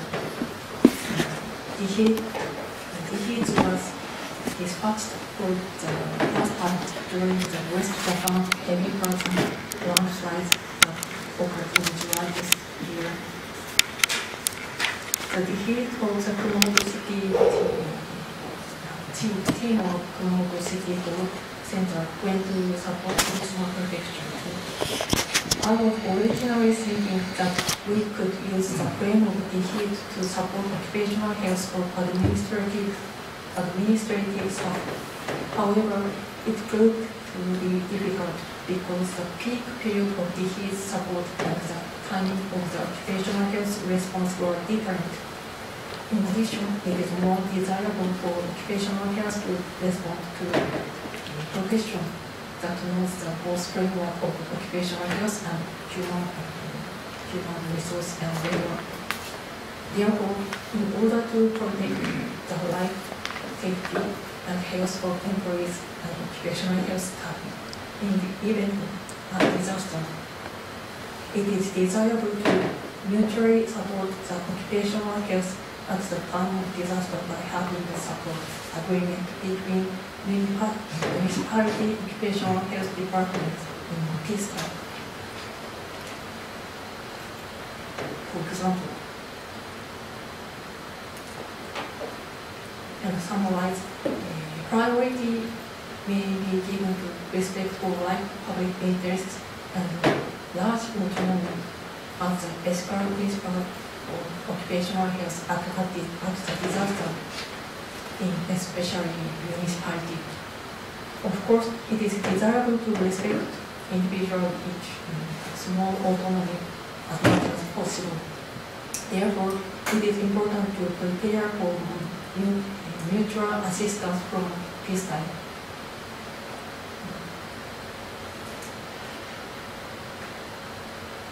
Thank you for your attention, and please tell me about your occupational health effort at the time of disaster in your area using discussion. Thank you.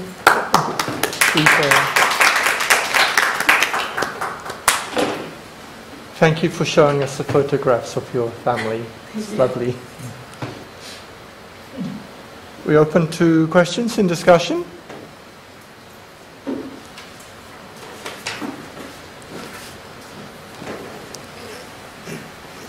So I'll start the question.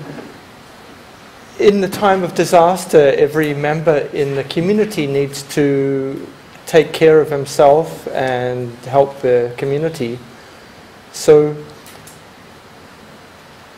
there were not so many occupational health or health professionals, I think, to cope in the time of emergency. How did your department increase the number of staff after the emergency? Like now there are more staff than before. And are there procedures of the responsibility of the staff members and other health professionals and the community volunteers and other groups? Is it good communication or?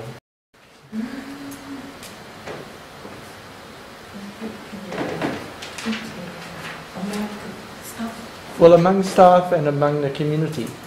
So next time, did you learn lessons about how to work with the community?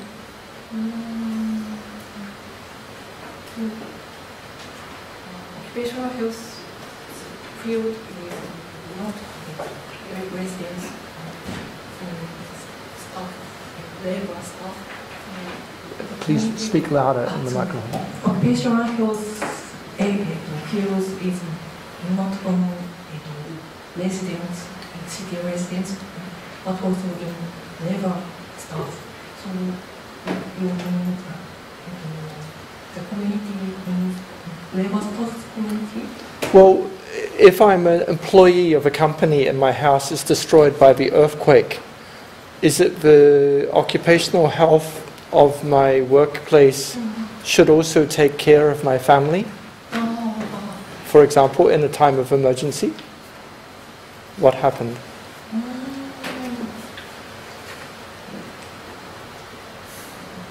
All staff in City Hall is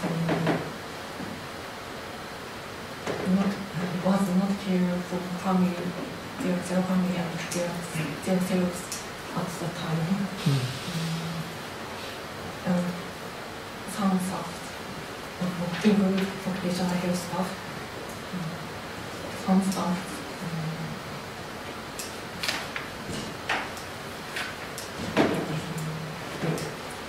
depression, PTSD.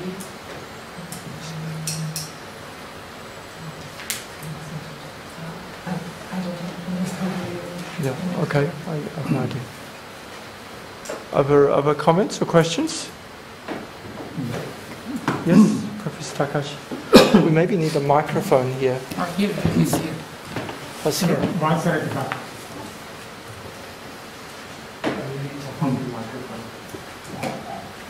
This ethical principle of occupational health at the time of disaster, one will respect for life, public interest, respect for large autonomy, and mutual assistance supporting. My question is, in an ordinary situation and in emergent situation, the principles of occupational health reasons principles are different, or they are applied differently. There are fixed principles, ethical principles, and they are applied differently in normal situations and in emergent situations, or there are two principles.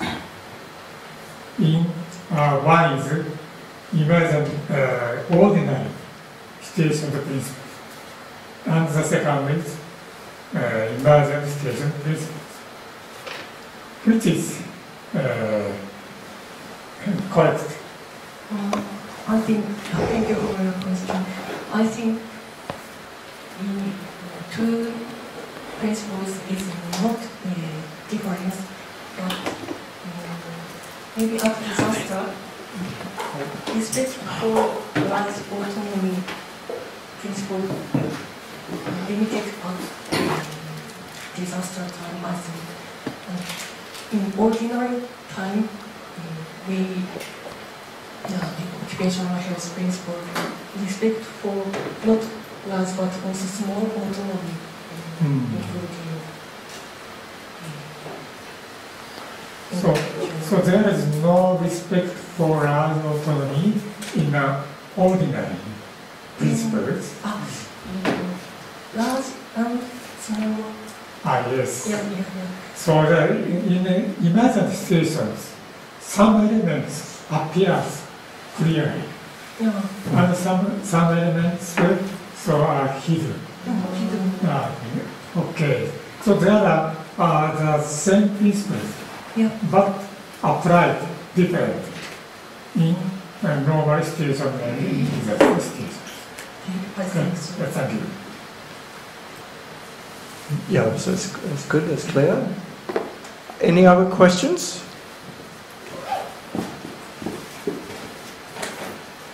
Are there other questions or comments?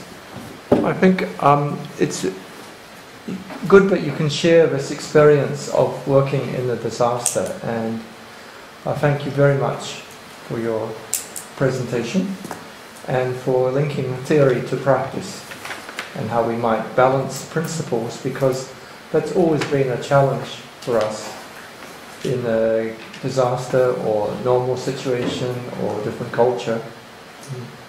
Thank you, Taka. Thank you so much. Thank you so much.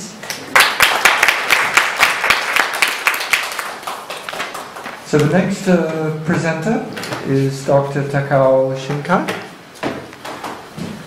and his presentation is on why is the physical restraint a better way, a study from the case of Kelly Savage, and he is working in the Kumamoto Medical center as a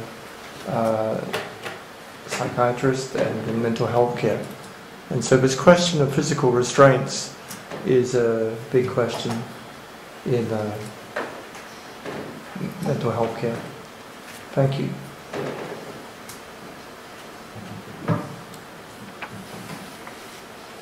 Thank you, Chair. Thank you, Chair, for introducing me. Hello, everyone. My name is Takao Shinkai. I am working at Kumamoto Medical Center. My job is social worker in mental health sector. In Japan, our license is named psychiatric social worker, psychiatry. In Japan, psychiatry is so powerful among mental health sector that no one can blame. Today, I want to discuss about one of problems about mental health system in Japan. And this presentation is under permission from Kerry Savage's parents. Today, the contents to talk about today are on the slide. First, does mental health service system of Japan have any problems? Second, why should Kerry have physical restraint? Third, the reason why we keep silence. Fourth, is this ethical issue?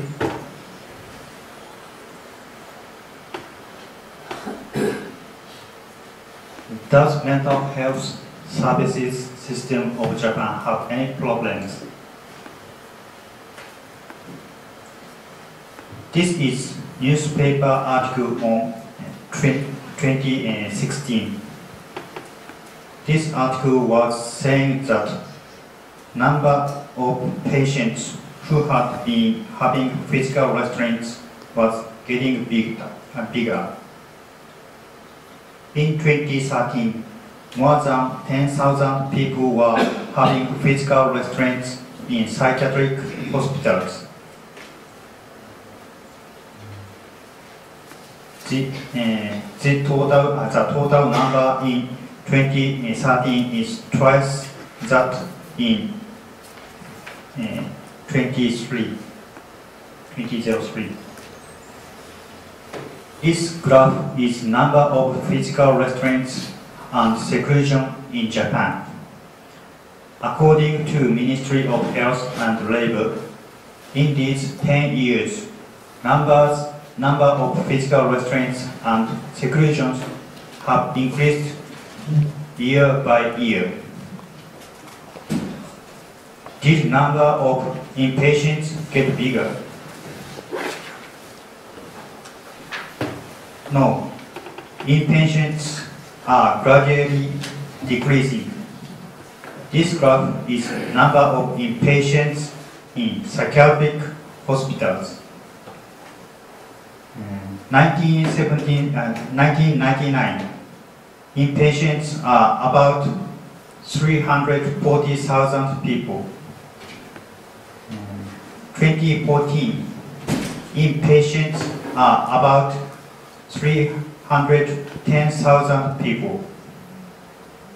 In the past 15 years, inpatients have decreased by 30,000.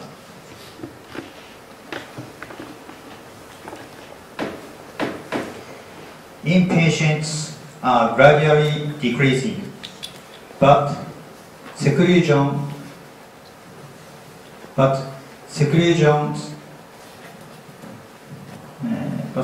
and physical restraints are increasing. How do you feel and think about this? What is happening in psychiatric hospitals?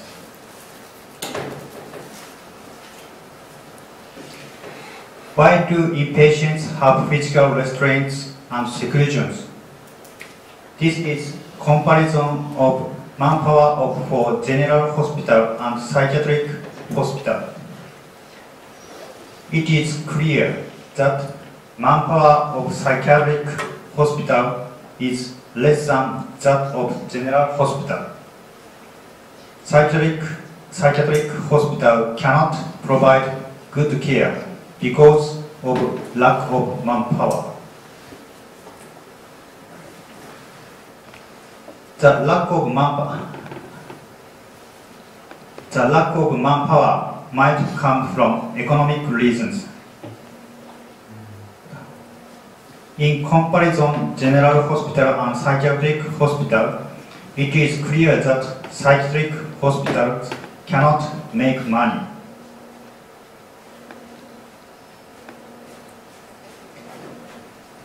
Inpatients are gradually decreasing, but seclusions and physical restraints are increasing.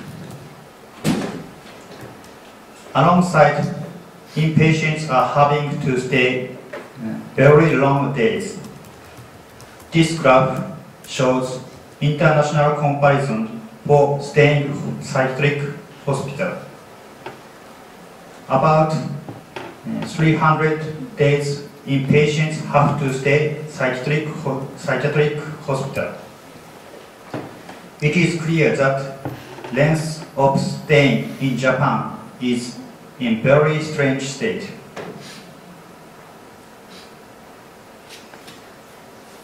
Inpatients are gradually decreasing in psychiatric hospitals. In spite of them, seclusions and physical restraints are increasing. This can be explained from economic reasons. Comparing other countries, Japanese mental health system is not better for inpatients.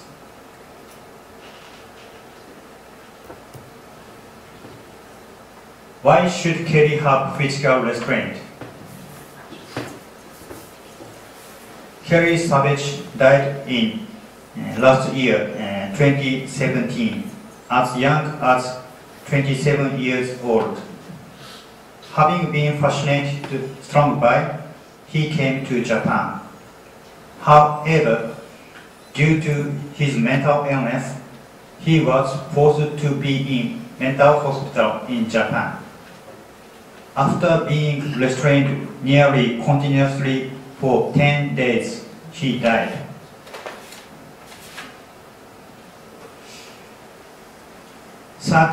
of April, Manik stayed at his brother's house.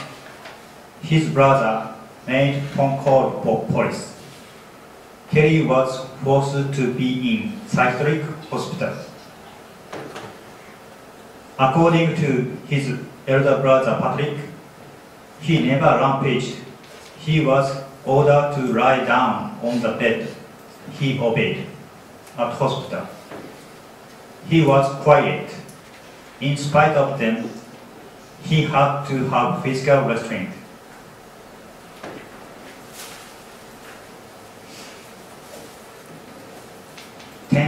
of May.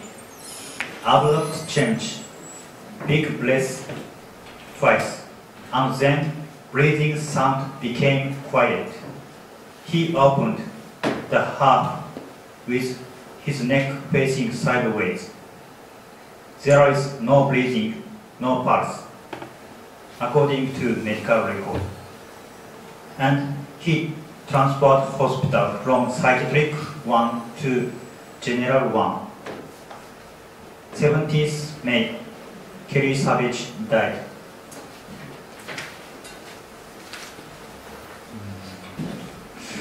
Physical restraint for 10 days. How was he? What was happening to him? 1st of May, he said, "Could you set my left hand free?" Nurse, I explained him that restraint was necessary to keep safe. Wanting to drink a cup of tea, water, I gave him some milk. He drank. He could respond correctly to my talking.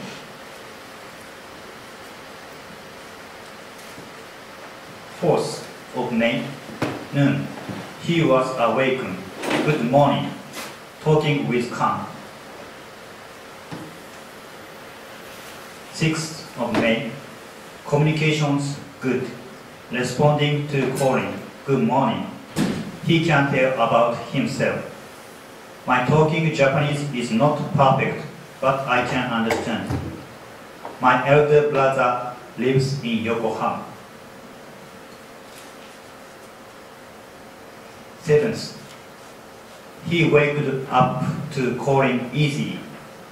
I want you to set me be free. So I want my doctor and my brother to discuss about this. Explained him that doctor would have a discussion with his family. Well, I see, he responded.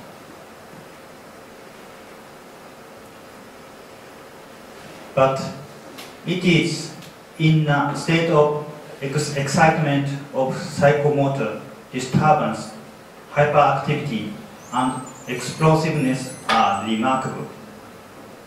According to medical record, from 13th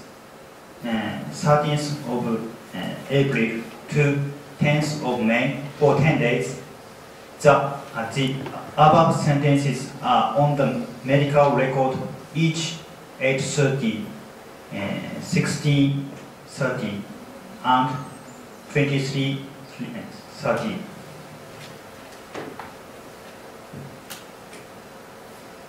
Toshio Hasegawa and me, I discussed about Kerry's death. Toshio Hasegawa is famous for restraint studies, and both of us knew Kerry had never had physical restraint in New Zealand. In Japan, he had to have physical restraint, but in New Zealand, he never had physical restraint.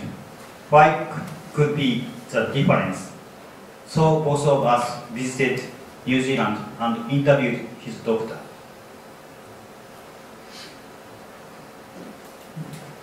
7th October and 8th October. And we visited the Wellington Regional Hospital. Toshio Hasegawa and I discussed with Dr. Alastair Willis, his doctor.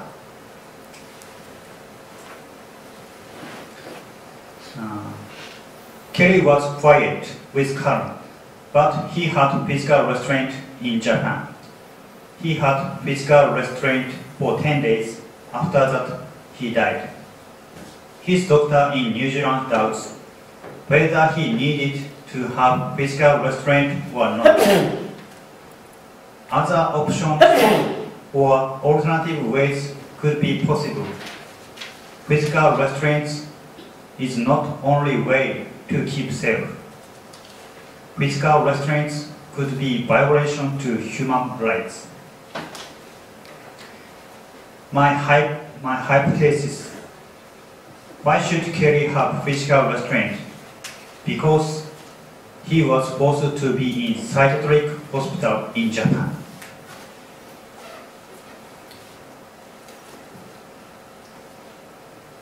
The reason why we keep silence. Using Siny, I could find many articles and reports about mental health of other countries. For example, mental health and United Kingdom, I could find 39 articles. Mental health and the United States, I could find 40 articles. But mental health and New Zealand, I could find only 15 articles, less than half of. For mental health professionals in Japan, New Zealand is not as popular as United Kingdom and United States. For mental health professionals in Japan, physical restraint and seclusion are so normal ways for inpatients in psychiatric hospitals that they do not think restraint and seclusion are unusual. For mental health professionals in Japan, restraint and seclusions are believed to be necessary for inpatients. My hypothesis: most of Japanese mental health professionals do not think Kerry's death is from problems of mental health system of Japan. So we, including me, think Kerry's death does not deserve to discuss. So we don't have any words to talk about. This is reason why we keep silence.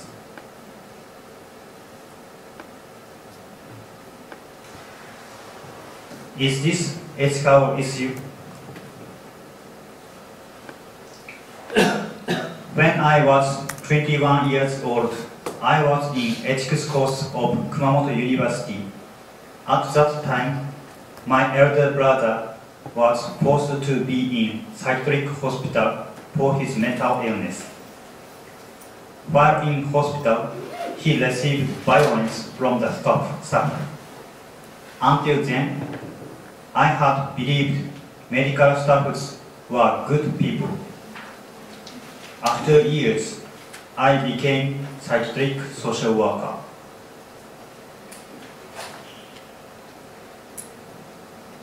Most of psychiatric staff are good people, having pride strongly. We do not doubt our ways have justice. We only perform physical restraint in some cases. We do not know there are nearly zero restraints in New Zealand. We do not want to change daily ways to work through. We should have check system from outside of hospital, especially ethic perspective. But are these problems only from psychiatric hospitals? Why do our Japanese society have physical restraints in psychiatric hospitals? These problems are only for psychiatric professionals. Does ethics not have to discuss these problems of physical restraints?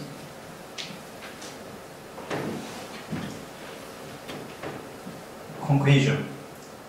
Why do Japanese society need physical restraint system for people with mental illness? Ethics should have a discussion about Kerry's death. Sometimes we, including me, psychiatric professionals are having pride strongly and believing rightness of psychiatric systems, but not always having self-freeing ability. Difference is on the slide. Thank you for listening.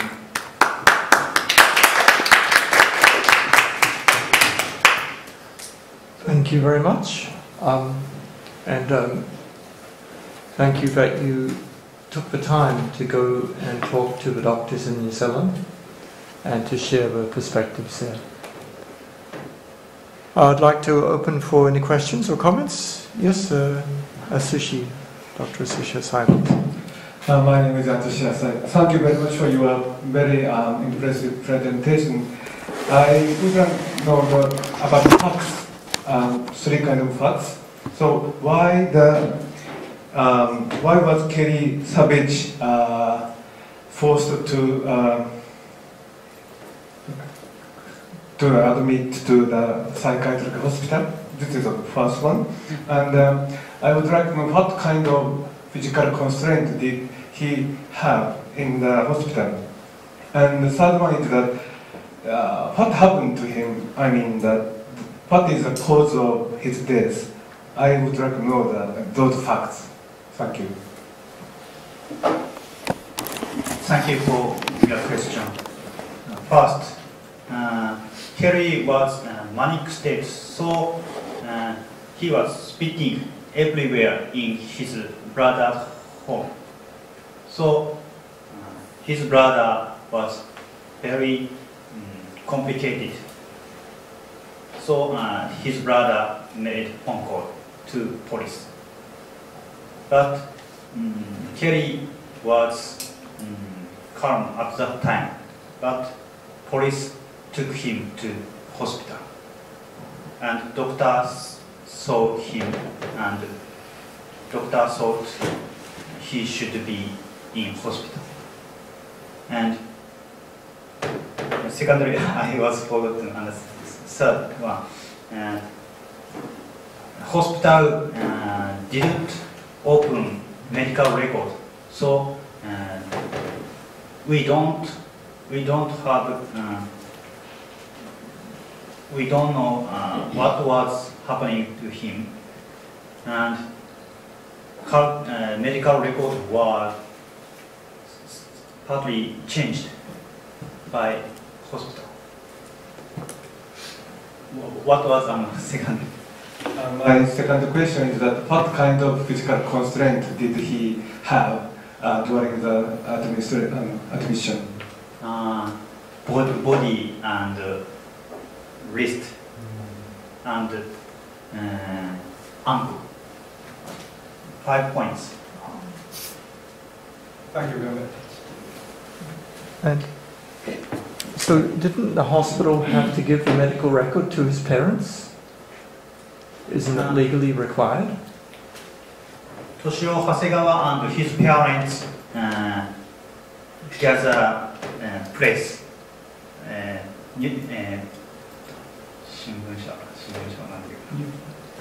Press. And hospital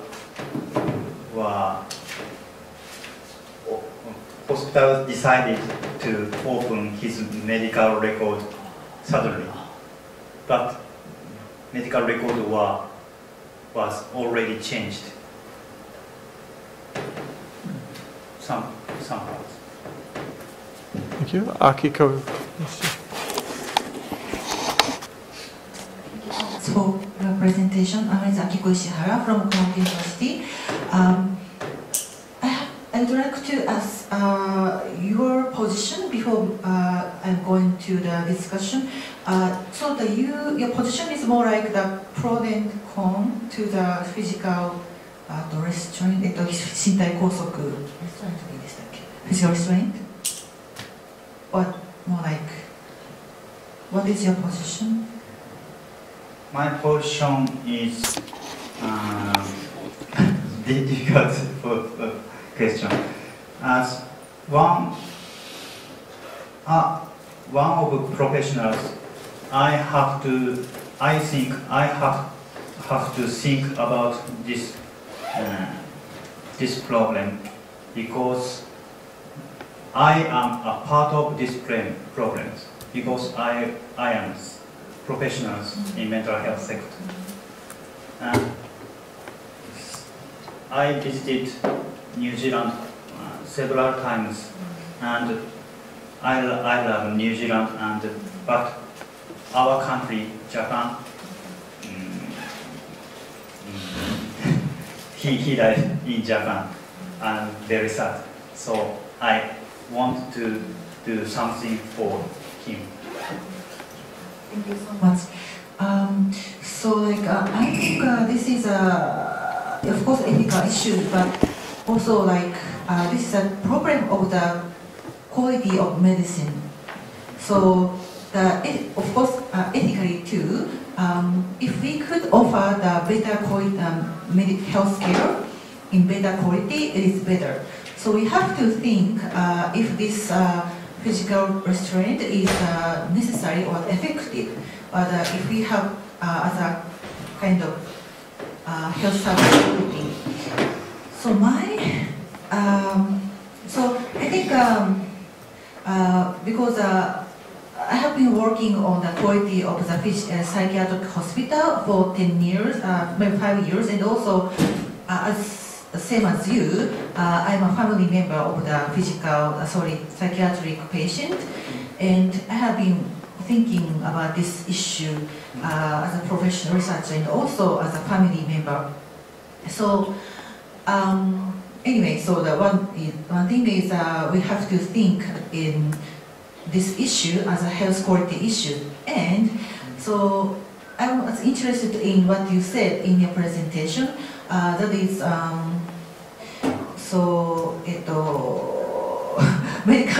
most of the psychiatric hospital staff are good people, and they don't doubt about the physical constraint. I agree with that.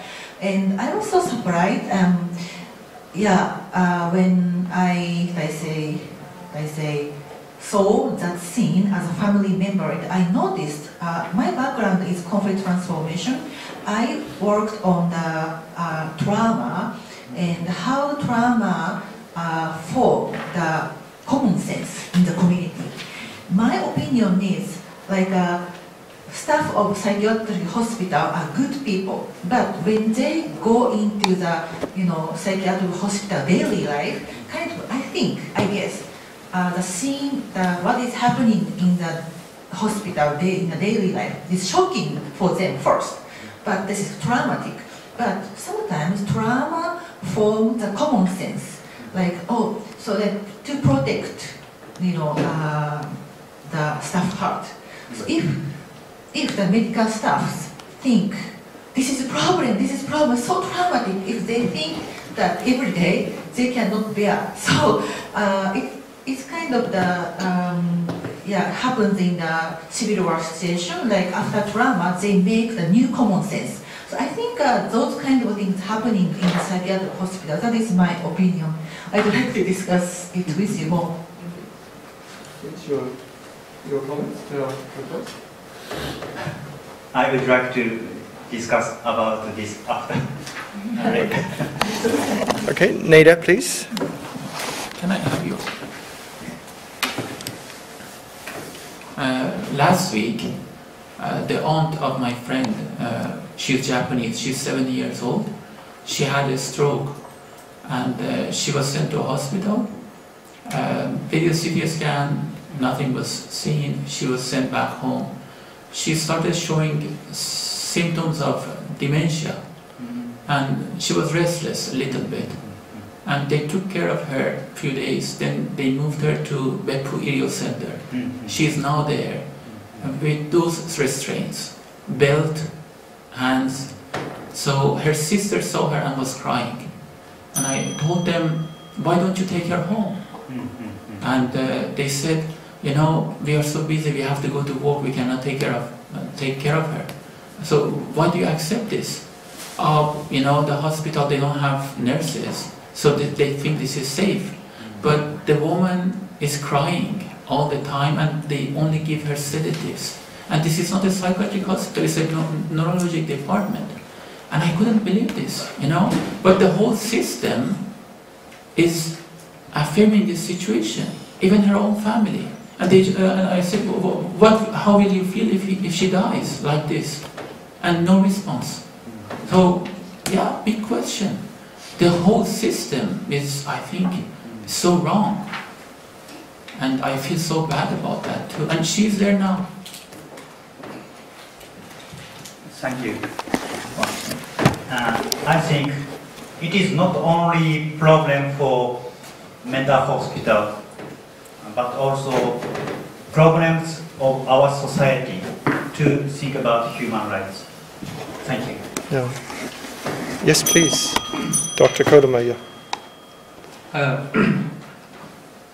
Generally speaking, thank you so much for your instructive information.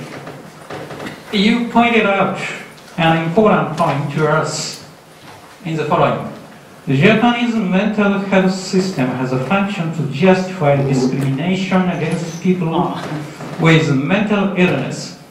As you know, generally speaking, Japanese medical clinicians often use both both medicines and physical restraint to the terminal care patient, as well as inpatient in mental hospitals. I think it's easy and lazy that medical doctors simply depend on medicine and physical restraint because of lack of manpower. Those doctors should be reprimanded for neglect of duty, and they need re-education or medical treatment as true medical clinicians. How do you think about my opinion? My using word might be mistaken. Lots of issues are there, I think.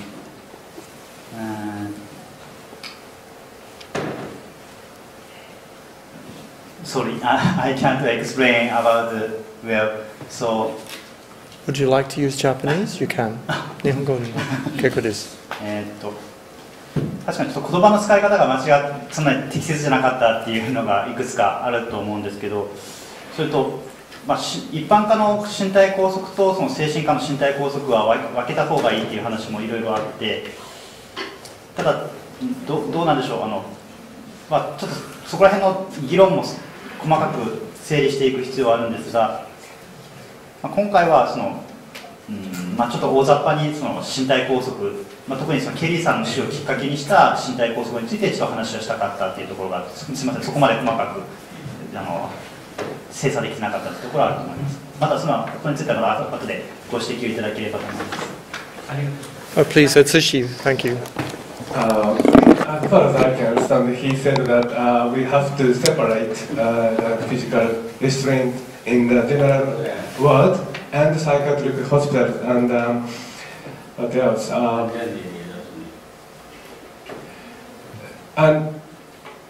And he also added that he have to make further analysis about situation about physical constraint in Japan. Is that correct? So, Yeah, thank you very much. I think so, yeah. Thank you very much for your presentation because I remember being shocked when I first came to Japan that actually even for pregnancy, for delivering a baby, physical restraint is used for many birth of a lady. I hope, Akiko, you are not doing this, but in some cases it was quite common, and just convenience, maybe convenience of a doctor, but it's very strange. It's just totally considering people as material. So thank you very much. The next presentation is from Dr. Kayo Ojima on the governance of common pool resources in the ASU area, and she is also her supervisor was Professor Takahashi. Thank you very much, Kayo. Before a presentation, I express appreciation for Dr. Takahashi and Dr. Mason. So I start.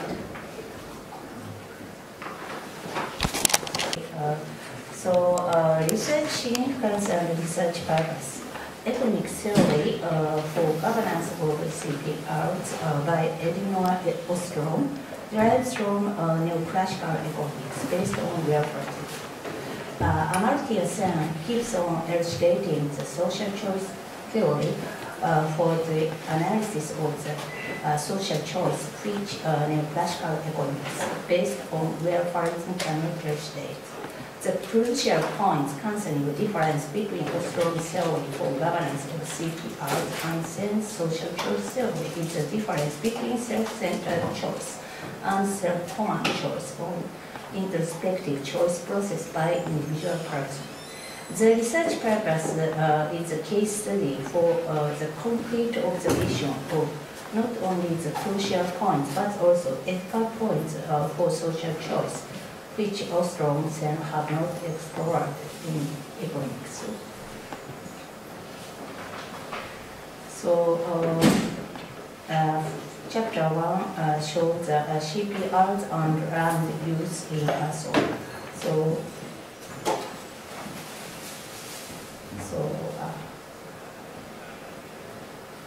Two maps show the land use in ASO for governance or functioning CPRs. So people in each residential district keep on governing CPRs depending on land use in ASO.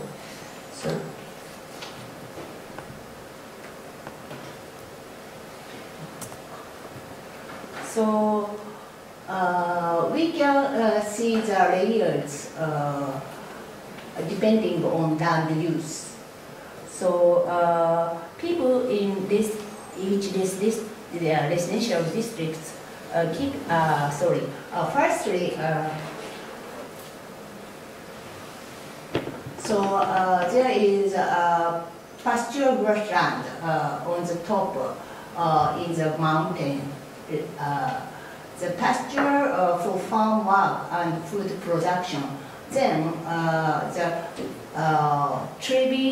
tribe and pioneers、日本語で言うとススキ野原というような蚊帳で覆われているということですけれども、fertilizes feed and materials of roof for housing construction.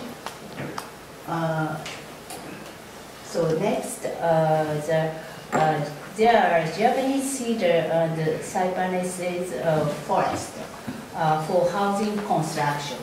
So then there is a basin. The basin is a crater warehouse under for water. So then river and pond which stream or water creates. So so in the case of the bamboo near the basin, this bamboo, this bamboo, traditional people uses for development of tools for farm work and protection from wind and landscape. So then agriculture, there are, in the case of virgin area, this zone shows agricultural area for food production. So chapter 2, Aso area is famous by the grassland that creates beautiful landscape in Aso area.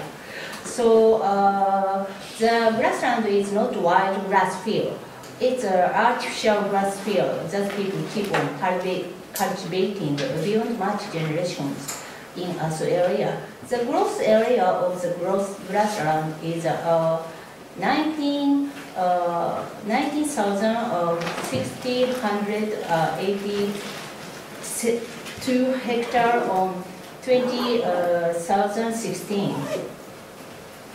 So according to historical document, people keep on managing the grassland, which is common resources beyond 1,000 years in Aso area.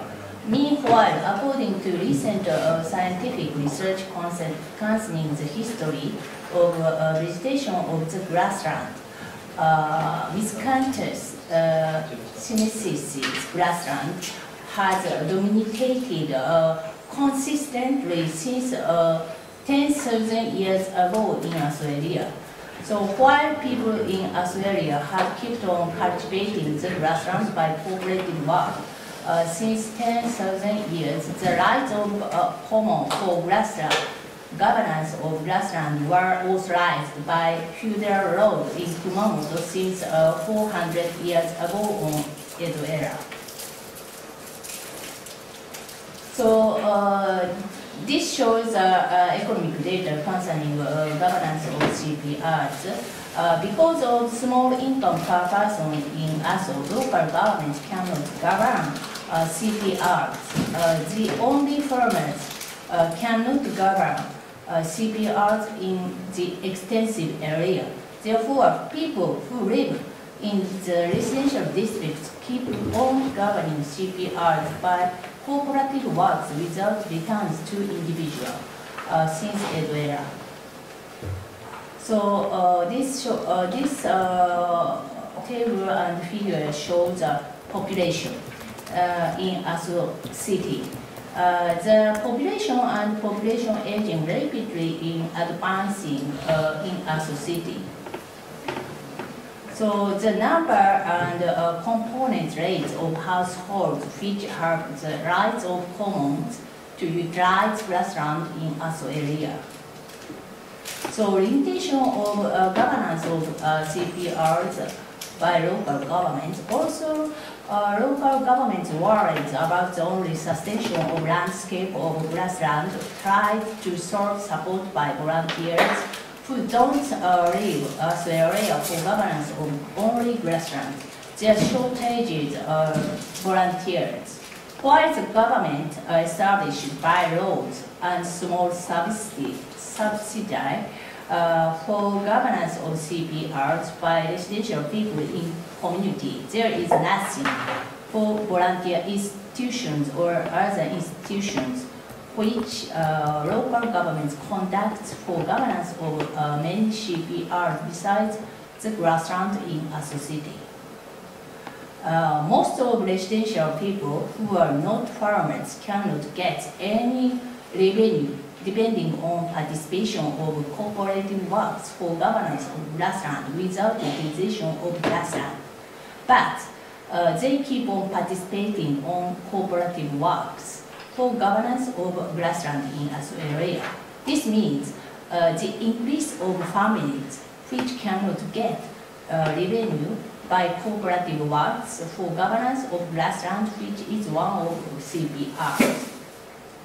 So I introduce governance of CPRs in Advocacy District in Aso City. This is my native place. There are 52 households and population of 137 people in Aso City. The rate of the aged population is beyond 50%. So Advocacy District has some CPRs. So firstly, so this shows advocacy grassland for livestock depending on cooperative works. So then there are some trails for access from residential district to grassland. So and shrine. This area is residential zone in Advocacy District. So then in the residential zone, there are shrine, irrigation canals from spring to housing area and rice field, and roads for rice field, and river. So and community center. In the case of Advocacy District, according to Sakaguchi, who was a leader in 2009 in this district, 50 families live in Advocacy District on 2009. 50 families have common rights for governance of grassland. He made a presentation in Kumamoto Prefectural University. So about governance of grassland. Additionally, there are various commons. However, additionally, there are various common resources: grassland, water resources, roads, trails, shrine, and forest in Advocacy District. Meanwhile, they keep on having various mutual aid and the cooperative works in the community. So we can see the photo in Adogase district. The members of this community keep on governing this zone in spite of 132 persons. 50 families which kept on staying during Edo era since 400 years ago have common rights to manage and use these common resources. It is a closed system for permission and usage of common resources. People who move to Adogase district since Meiji era need to apply for permission of common rights to traditional community. Permission is controlled by the strict council system. Traditional community has not permitted the rights for new members because of production of nature and common resources by damaged developments. So in the case of water system, I wish to introduce. The traditional people made water system by cooperative work based on manpower only. So the canal runs inside community area. So residential area where traditional community built. So shows has lots of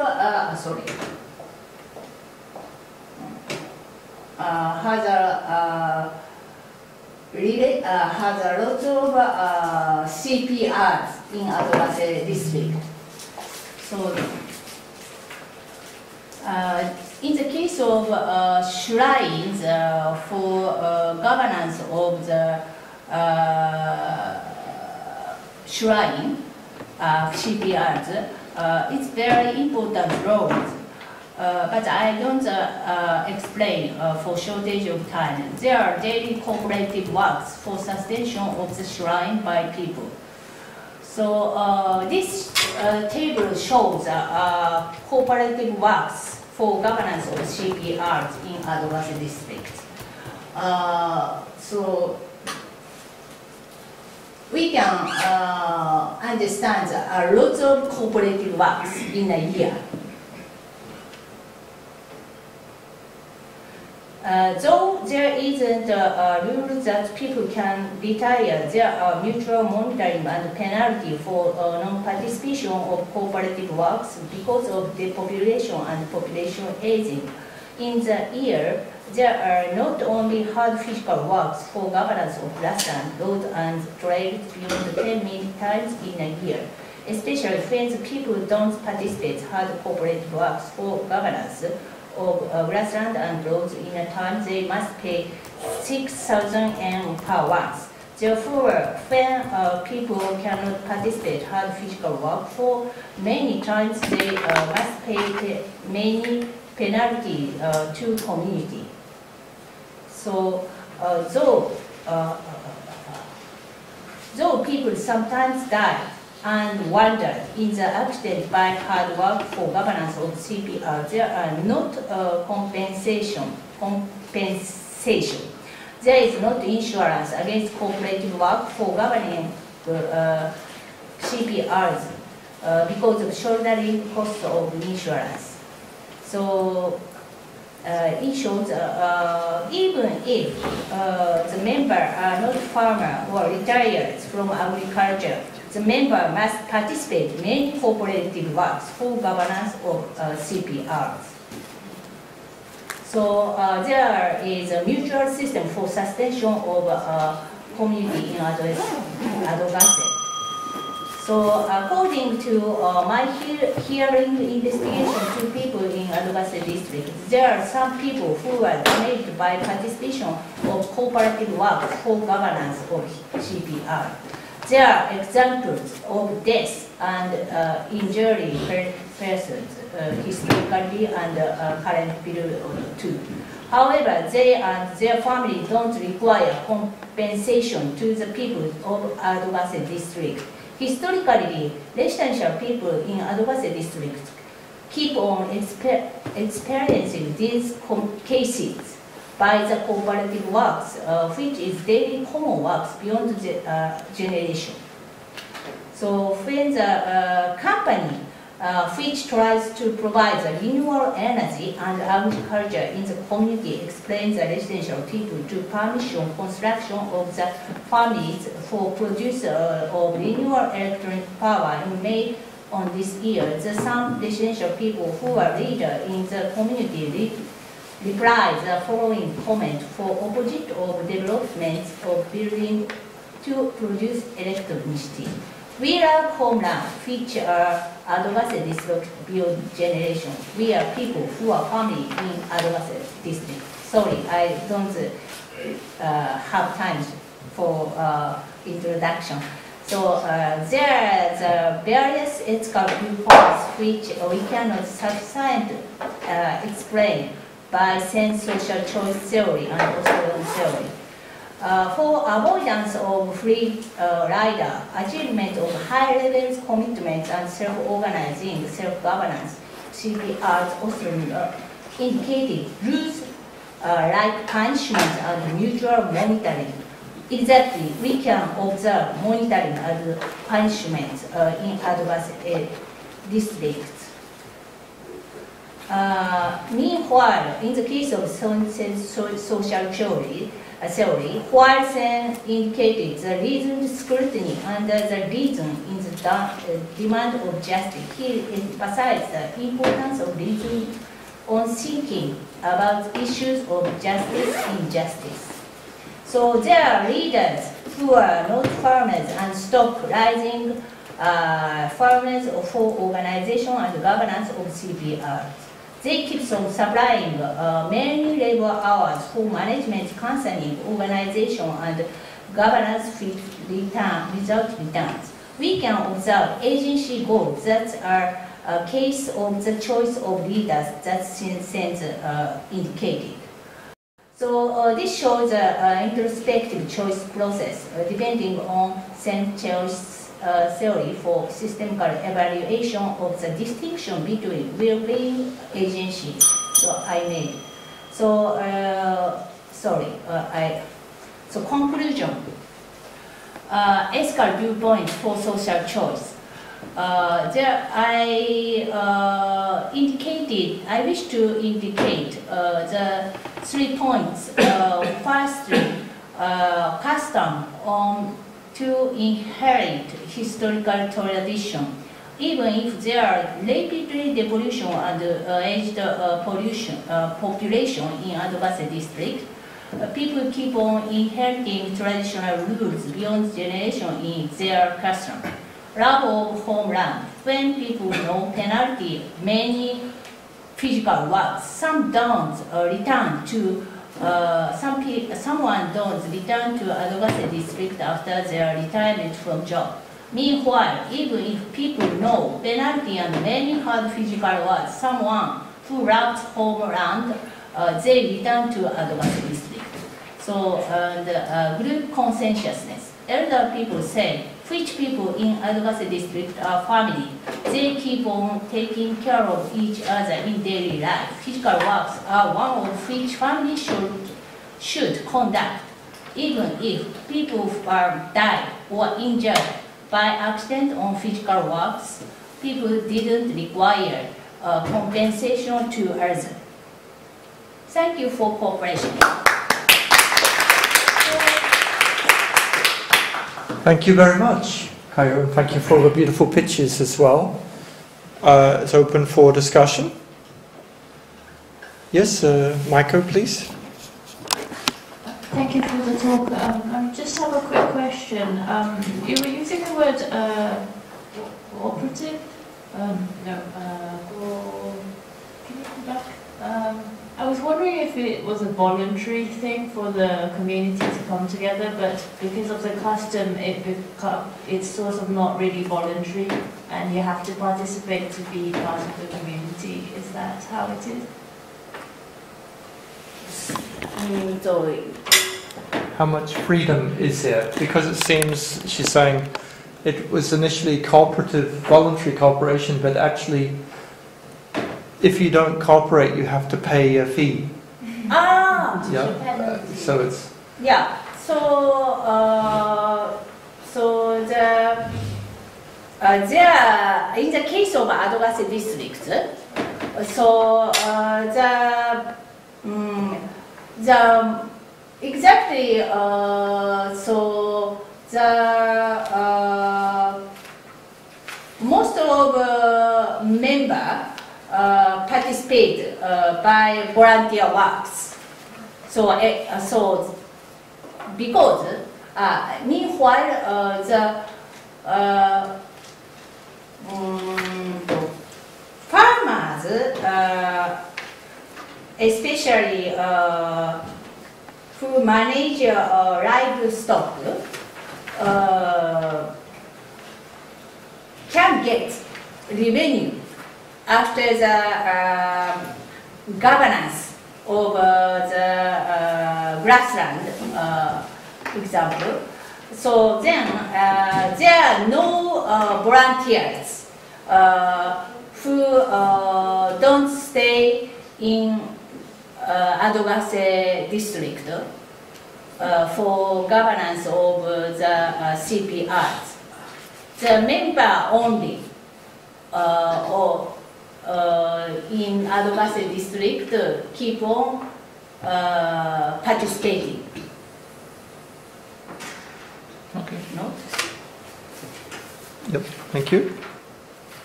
Other comments? Or questions? Okay. Thank you very much. Sorry, I wish to say, lastly, I give this presentation to my father, so who was died by the accident in this cooperative work. So there are lots of members in advocacy district, is similarly in Aso area, by the accident in for suspension of the grassland, not only grassland and landscape in Aso area. So, but in this advocacy district, nobody requires compensation. Compensation? Okay. So, this shows typical case that neoclassical economics cannot elucidate. So then I appreciate for Dr. Nader, because when I consulted the direction of my research at 3 years ago, so about after the writing PhD paper, I focused on the theorem only. So he said, I need to introduce the typical case. After my father died, I know this. Then I began the research for case study. Thank you. Thank you. So you mentioned there nobody gets compensation for dying, but it's sort of compulsory to participate. Is the grassland case in Kumamoto also this type of system seen in other parts of Japan or not? Question? Yeah. Sorry. Is it also seen in other parts of Japan? This type of cooperation? Are there other examples? Yeah. So in my, frankly speaking, for long period, I worked for movement, public movement for solution of the pollution problem in Kumamoto. So then I noticed some leaders who choose agency goals or this ethical viewpoint. So sometimes I observed the cause of hard work, the leaders were died. Yeah. Yeah. But neoclassical economics cannot illustrate. This is very important problem of neoclassical economics and our society, I think.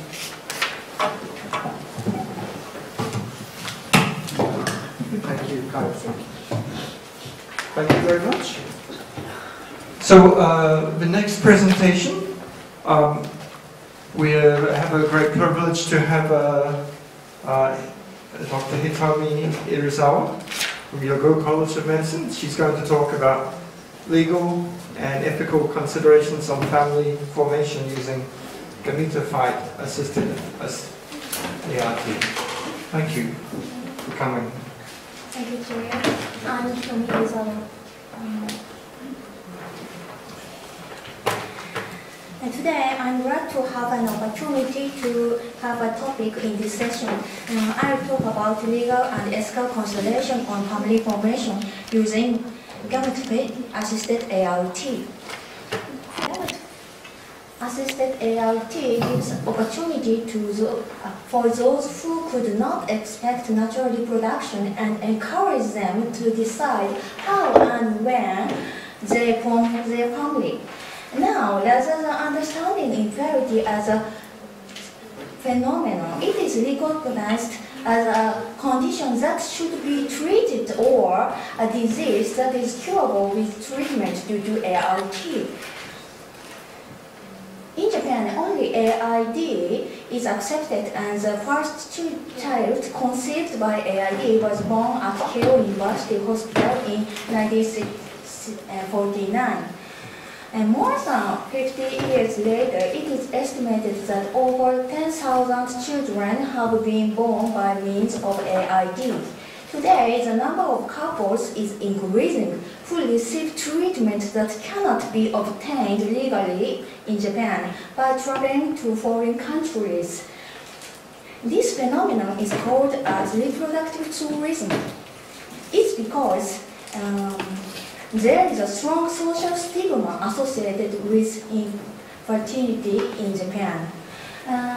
Goal and method of this research. In this presentation, I will consider legal and ethical problems arising from ART and propose necessary law improvement in the future.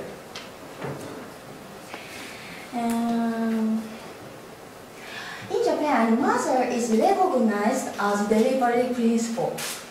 So, in 2003, one woman traveled to US to request surrogate birth, where IVF was performed using her own egg and her husband's sperm, and have twin children. Then, Japanese Supreme Court judged that twin children are not legitimate children because she did not actually deliver them. And in Japan, father is recognized as a presumption of legitimacy. So, father, a child conceived by a wife during marriage shall be presumed to be a child of her husband. Then, once a child born with gametified assisted is written in the family register as parent child, he or she cannot know the existence of a donor without true from a parent. In Japan, there was a case of PAR. In June 2001, a a woman underwent IVF using cryopreserved sperm from her late husband and delivered a boy. Background of this case is that her late husband suffered from chronic myeloid leukemia, and he kept his sperm frozen because he may lost the ability of fertility due to a side effect of radiation therapy.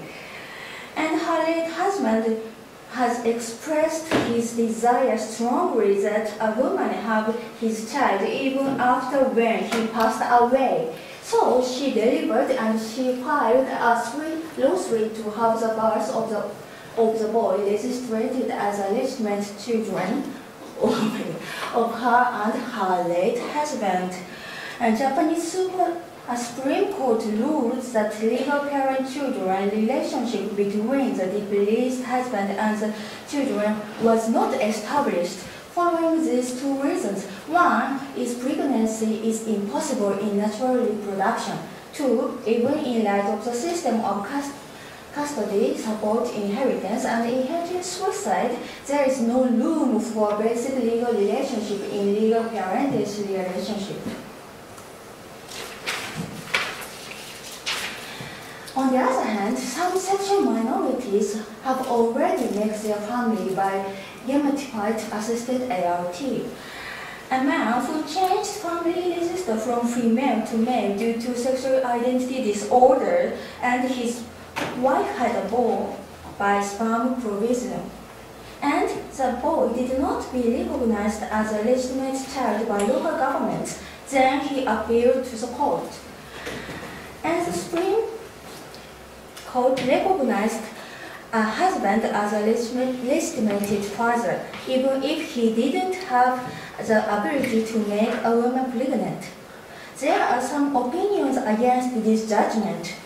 For example, this judgment leads to the confusion that relative laws admit the birth with ART. A family register gets not to express the relationship made by both relatives. This is unfair because M2F can't deliver, so they never had legitimate children. However, the Japanese court judged, considering GID special law, and a husband is now legitimated as male, so he can have a legitimate child. The Supreme judged. However, Japan today is facing a serious situation of donor shortage. As a result of this, Keio Hospital, which has worked on about half of AID in Japan, has stopped accepting new patients since August this year because of the situation of volunteer donor shortage. The background of donor shortage is due to the spread of the light donor's origin. Keio Hospital added the article that there was a possibility informing donor information regardless of the will of the donor, when there was a request from an AID child to the consent from a donor.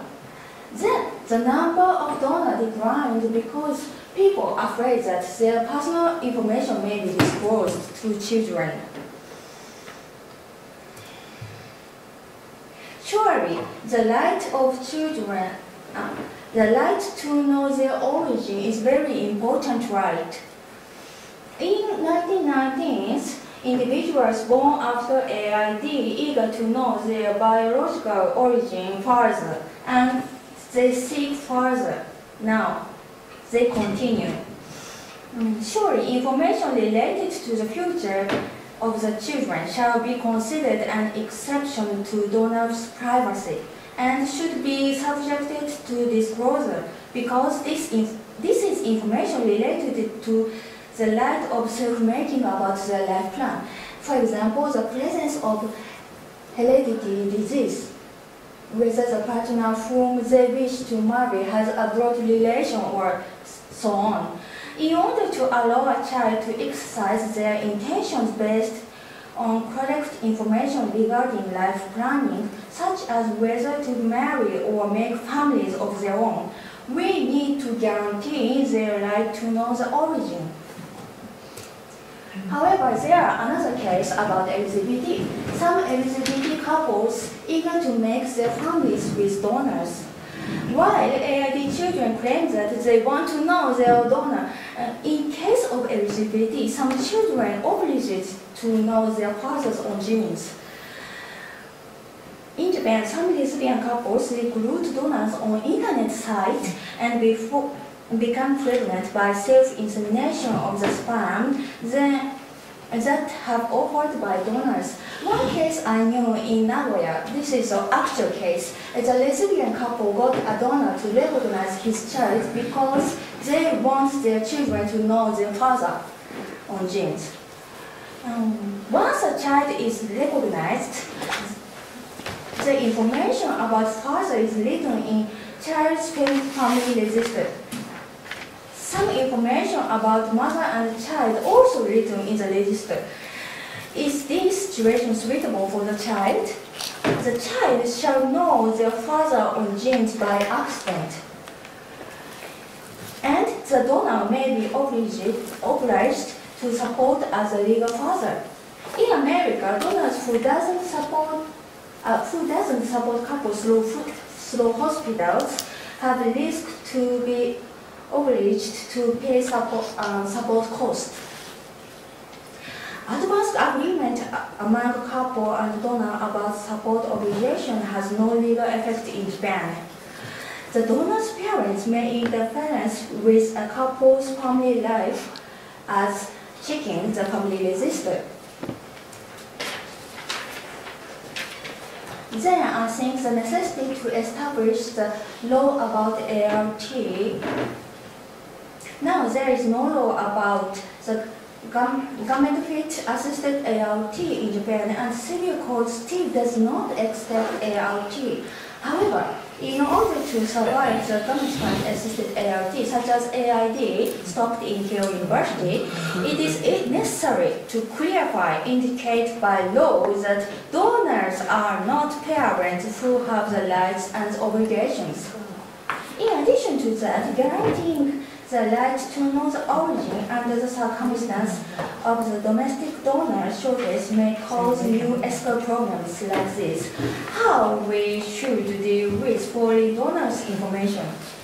There are risks for Japanese donors to be easier to be identified and so on. When considering the perspective of establishing children's identity, it is surely necessary to guarantee the disclosure of donor information. However, there are still many ethical issues about disclosing. If we guarantee the right to know the origin of the children, then we have to consider how much information on donors should be disclosed while seeking the solution to ethical challenges like this. And one, for example, full disclosure maybe leads to the violation of donors' privacy. On the other hand, restricted to genetic information may also lead to the risk of eugenics to donors, because people with rare genes are more likely to be identified. So there is a possibility that people with genes common to many people will be elected as donors. And we should consider about disclosure recipients. We have to ensure children to be aware of what they do not want to know.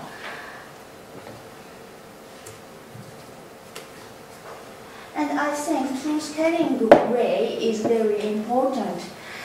According to AID, it is said that truth-telling will make family relationship better, because most of those who was born with AID and claim that the right to know origins must be admitted tend to have got a shock that parents hide the truth. However, many AID children live happily without knowing. So there is no manual to deliver truth-telling. It is also necessary necessary to make choices that children do not know about certain information by notifying in stages according to the growth of children. While considering Japanese laws and court cases, we found that due to the absence of legal framework, there is likely to be increase in contradiction between the use of outdated legal procedures and technical development of ART. So, in modern Japan, legislation on ART urgently need to be prepared, and in that role, the welfare of the children should be afforded the utmost respect, because we must sufficiently take into consideration the human rights of the next generation. On the other hand, in order to sustain AID, it is necessary to consider both the information that is surely needed for children with ART and the ways which donors can participate in ART without anxiety about their privacy. Thank you for listening. Thank you very much, Hitomi. On your slides about the concerns about identification, I think actually it's going to be very easy to identify. The price of the complete genome sequence is now under $1,000, so you can identify anybody if you're interested in doing. And in Japan, for Japanese income, you know, it's 11. Yeah. This is an unexpected condition in 1940s. So the right to know their origins discussion is common today. However, the past area, AID or other ART is regarded as a method to make happy family. However, however, today there are many kids who test their gene or blood relativization. So, how we can guarantee the right and privacy? It is very important, because if we guarantee the right to know the origin, it means it may violate the donor privacy, and if it and in Japan,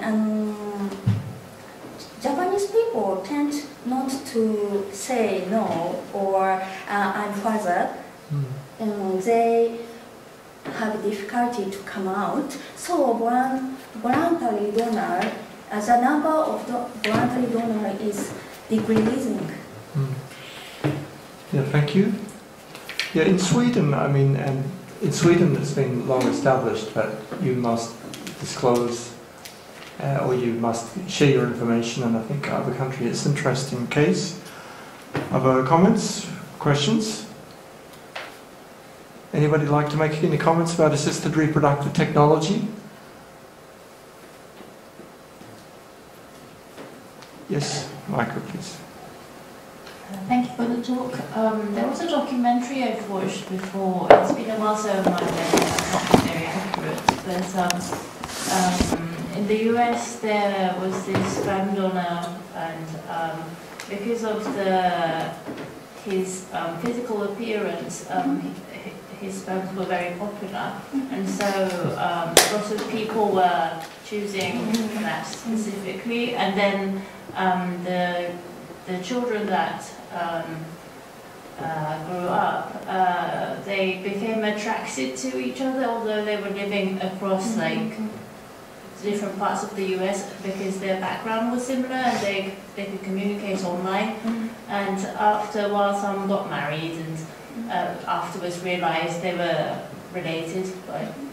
So the issue, especially if the pool is very small and if it's within a country, even in the US, if that can happen, it seems like it's a common issue. It could become a common issue. So maybe it makes sense that there's less donors now, but it's a very tricky question. I just thought I'll make a comment. Okay. In Japan, recognized child is based on blood relation. So if donor provide their gametes to couples who want to make family, however, there is a certain blood relationship between donor and children. Then, if couples file to the court, he's the father or she's the mother, then court will admit the support costs, and they have to be obliged to deliver their right of the father or mother legitimated. So Japanese donors are afraid of disclosing. Would somebody else like to make any comments or questions? Okay, well, thank you very much. We'll continue at dinner. Thank you, Tommy. Okay, so we're going to be briskly walking for 5 minutes from here to the restaurant. Tomorrow, just if those of you who are interested in a special paper by Professor Panasalvam, it will be delivered especially for our USN students on Skype at 8:30, but everyone's welcome.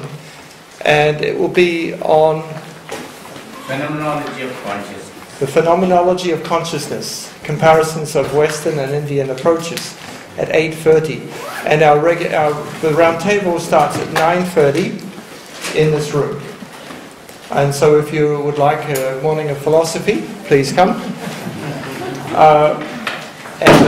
We will, please take the things you want. We'll walk together with Professor Takahashi and Kimiko will lead the way and the staff. So please pack your stuff up and go out, be ready to leave in 1 minute. Thank you. Thanks to everyone.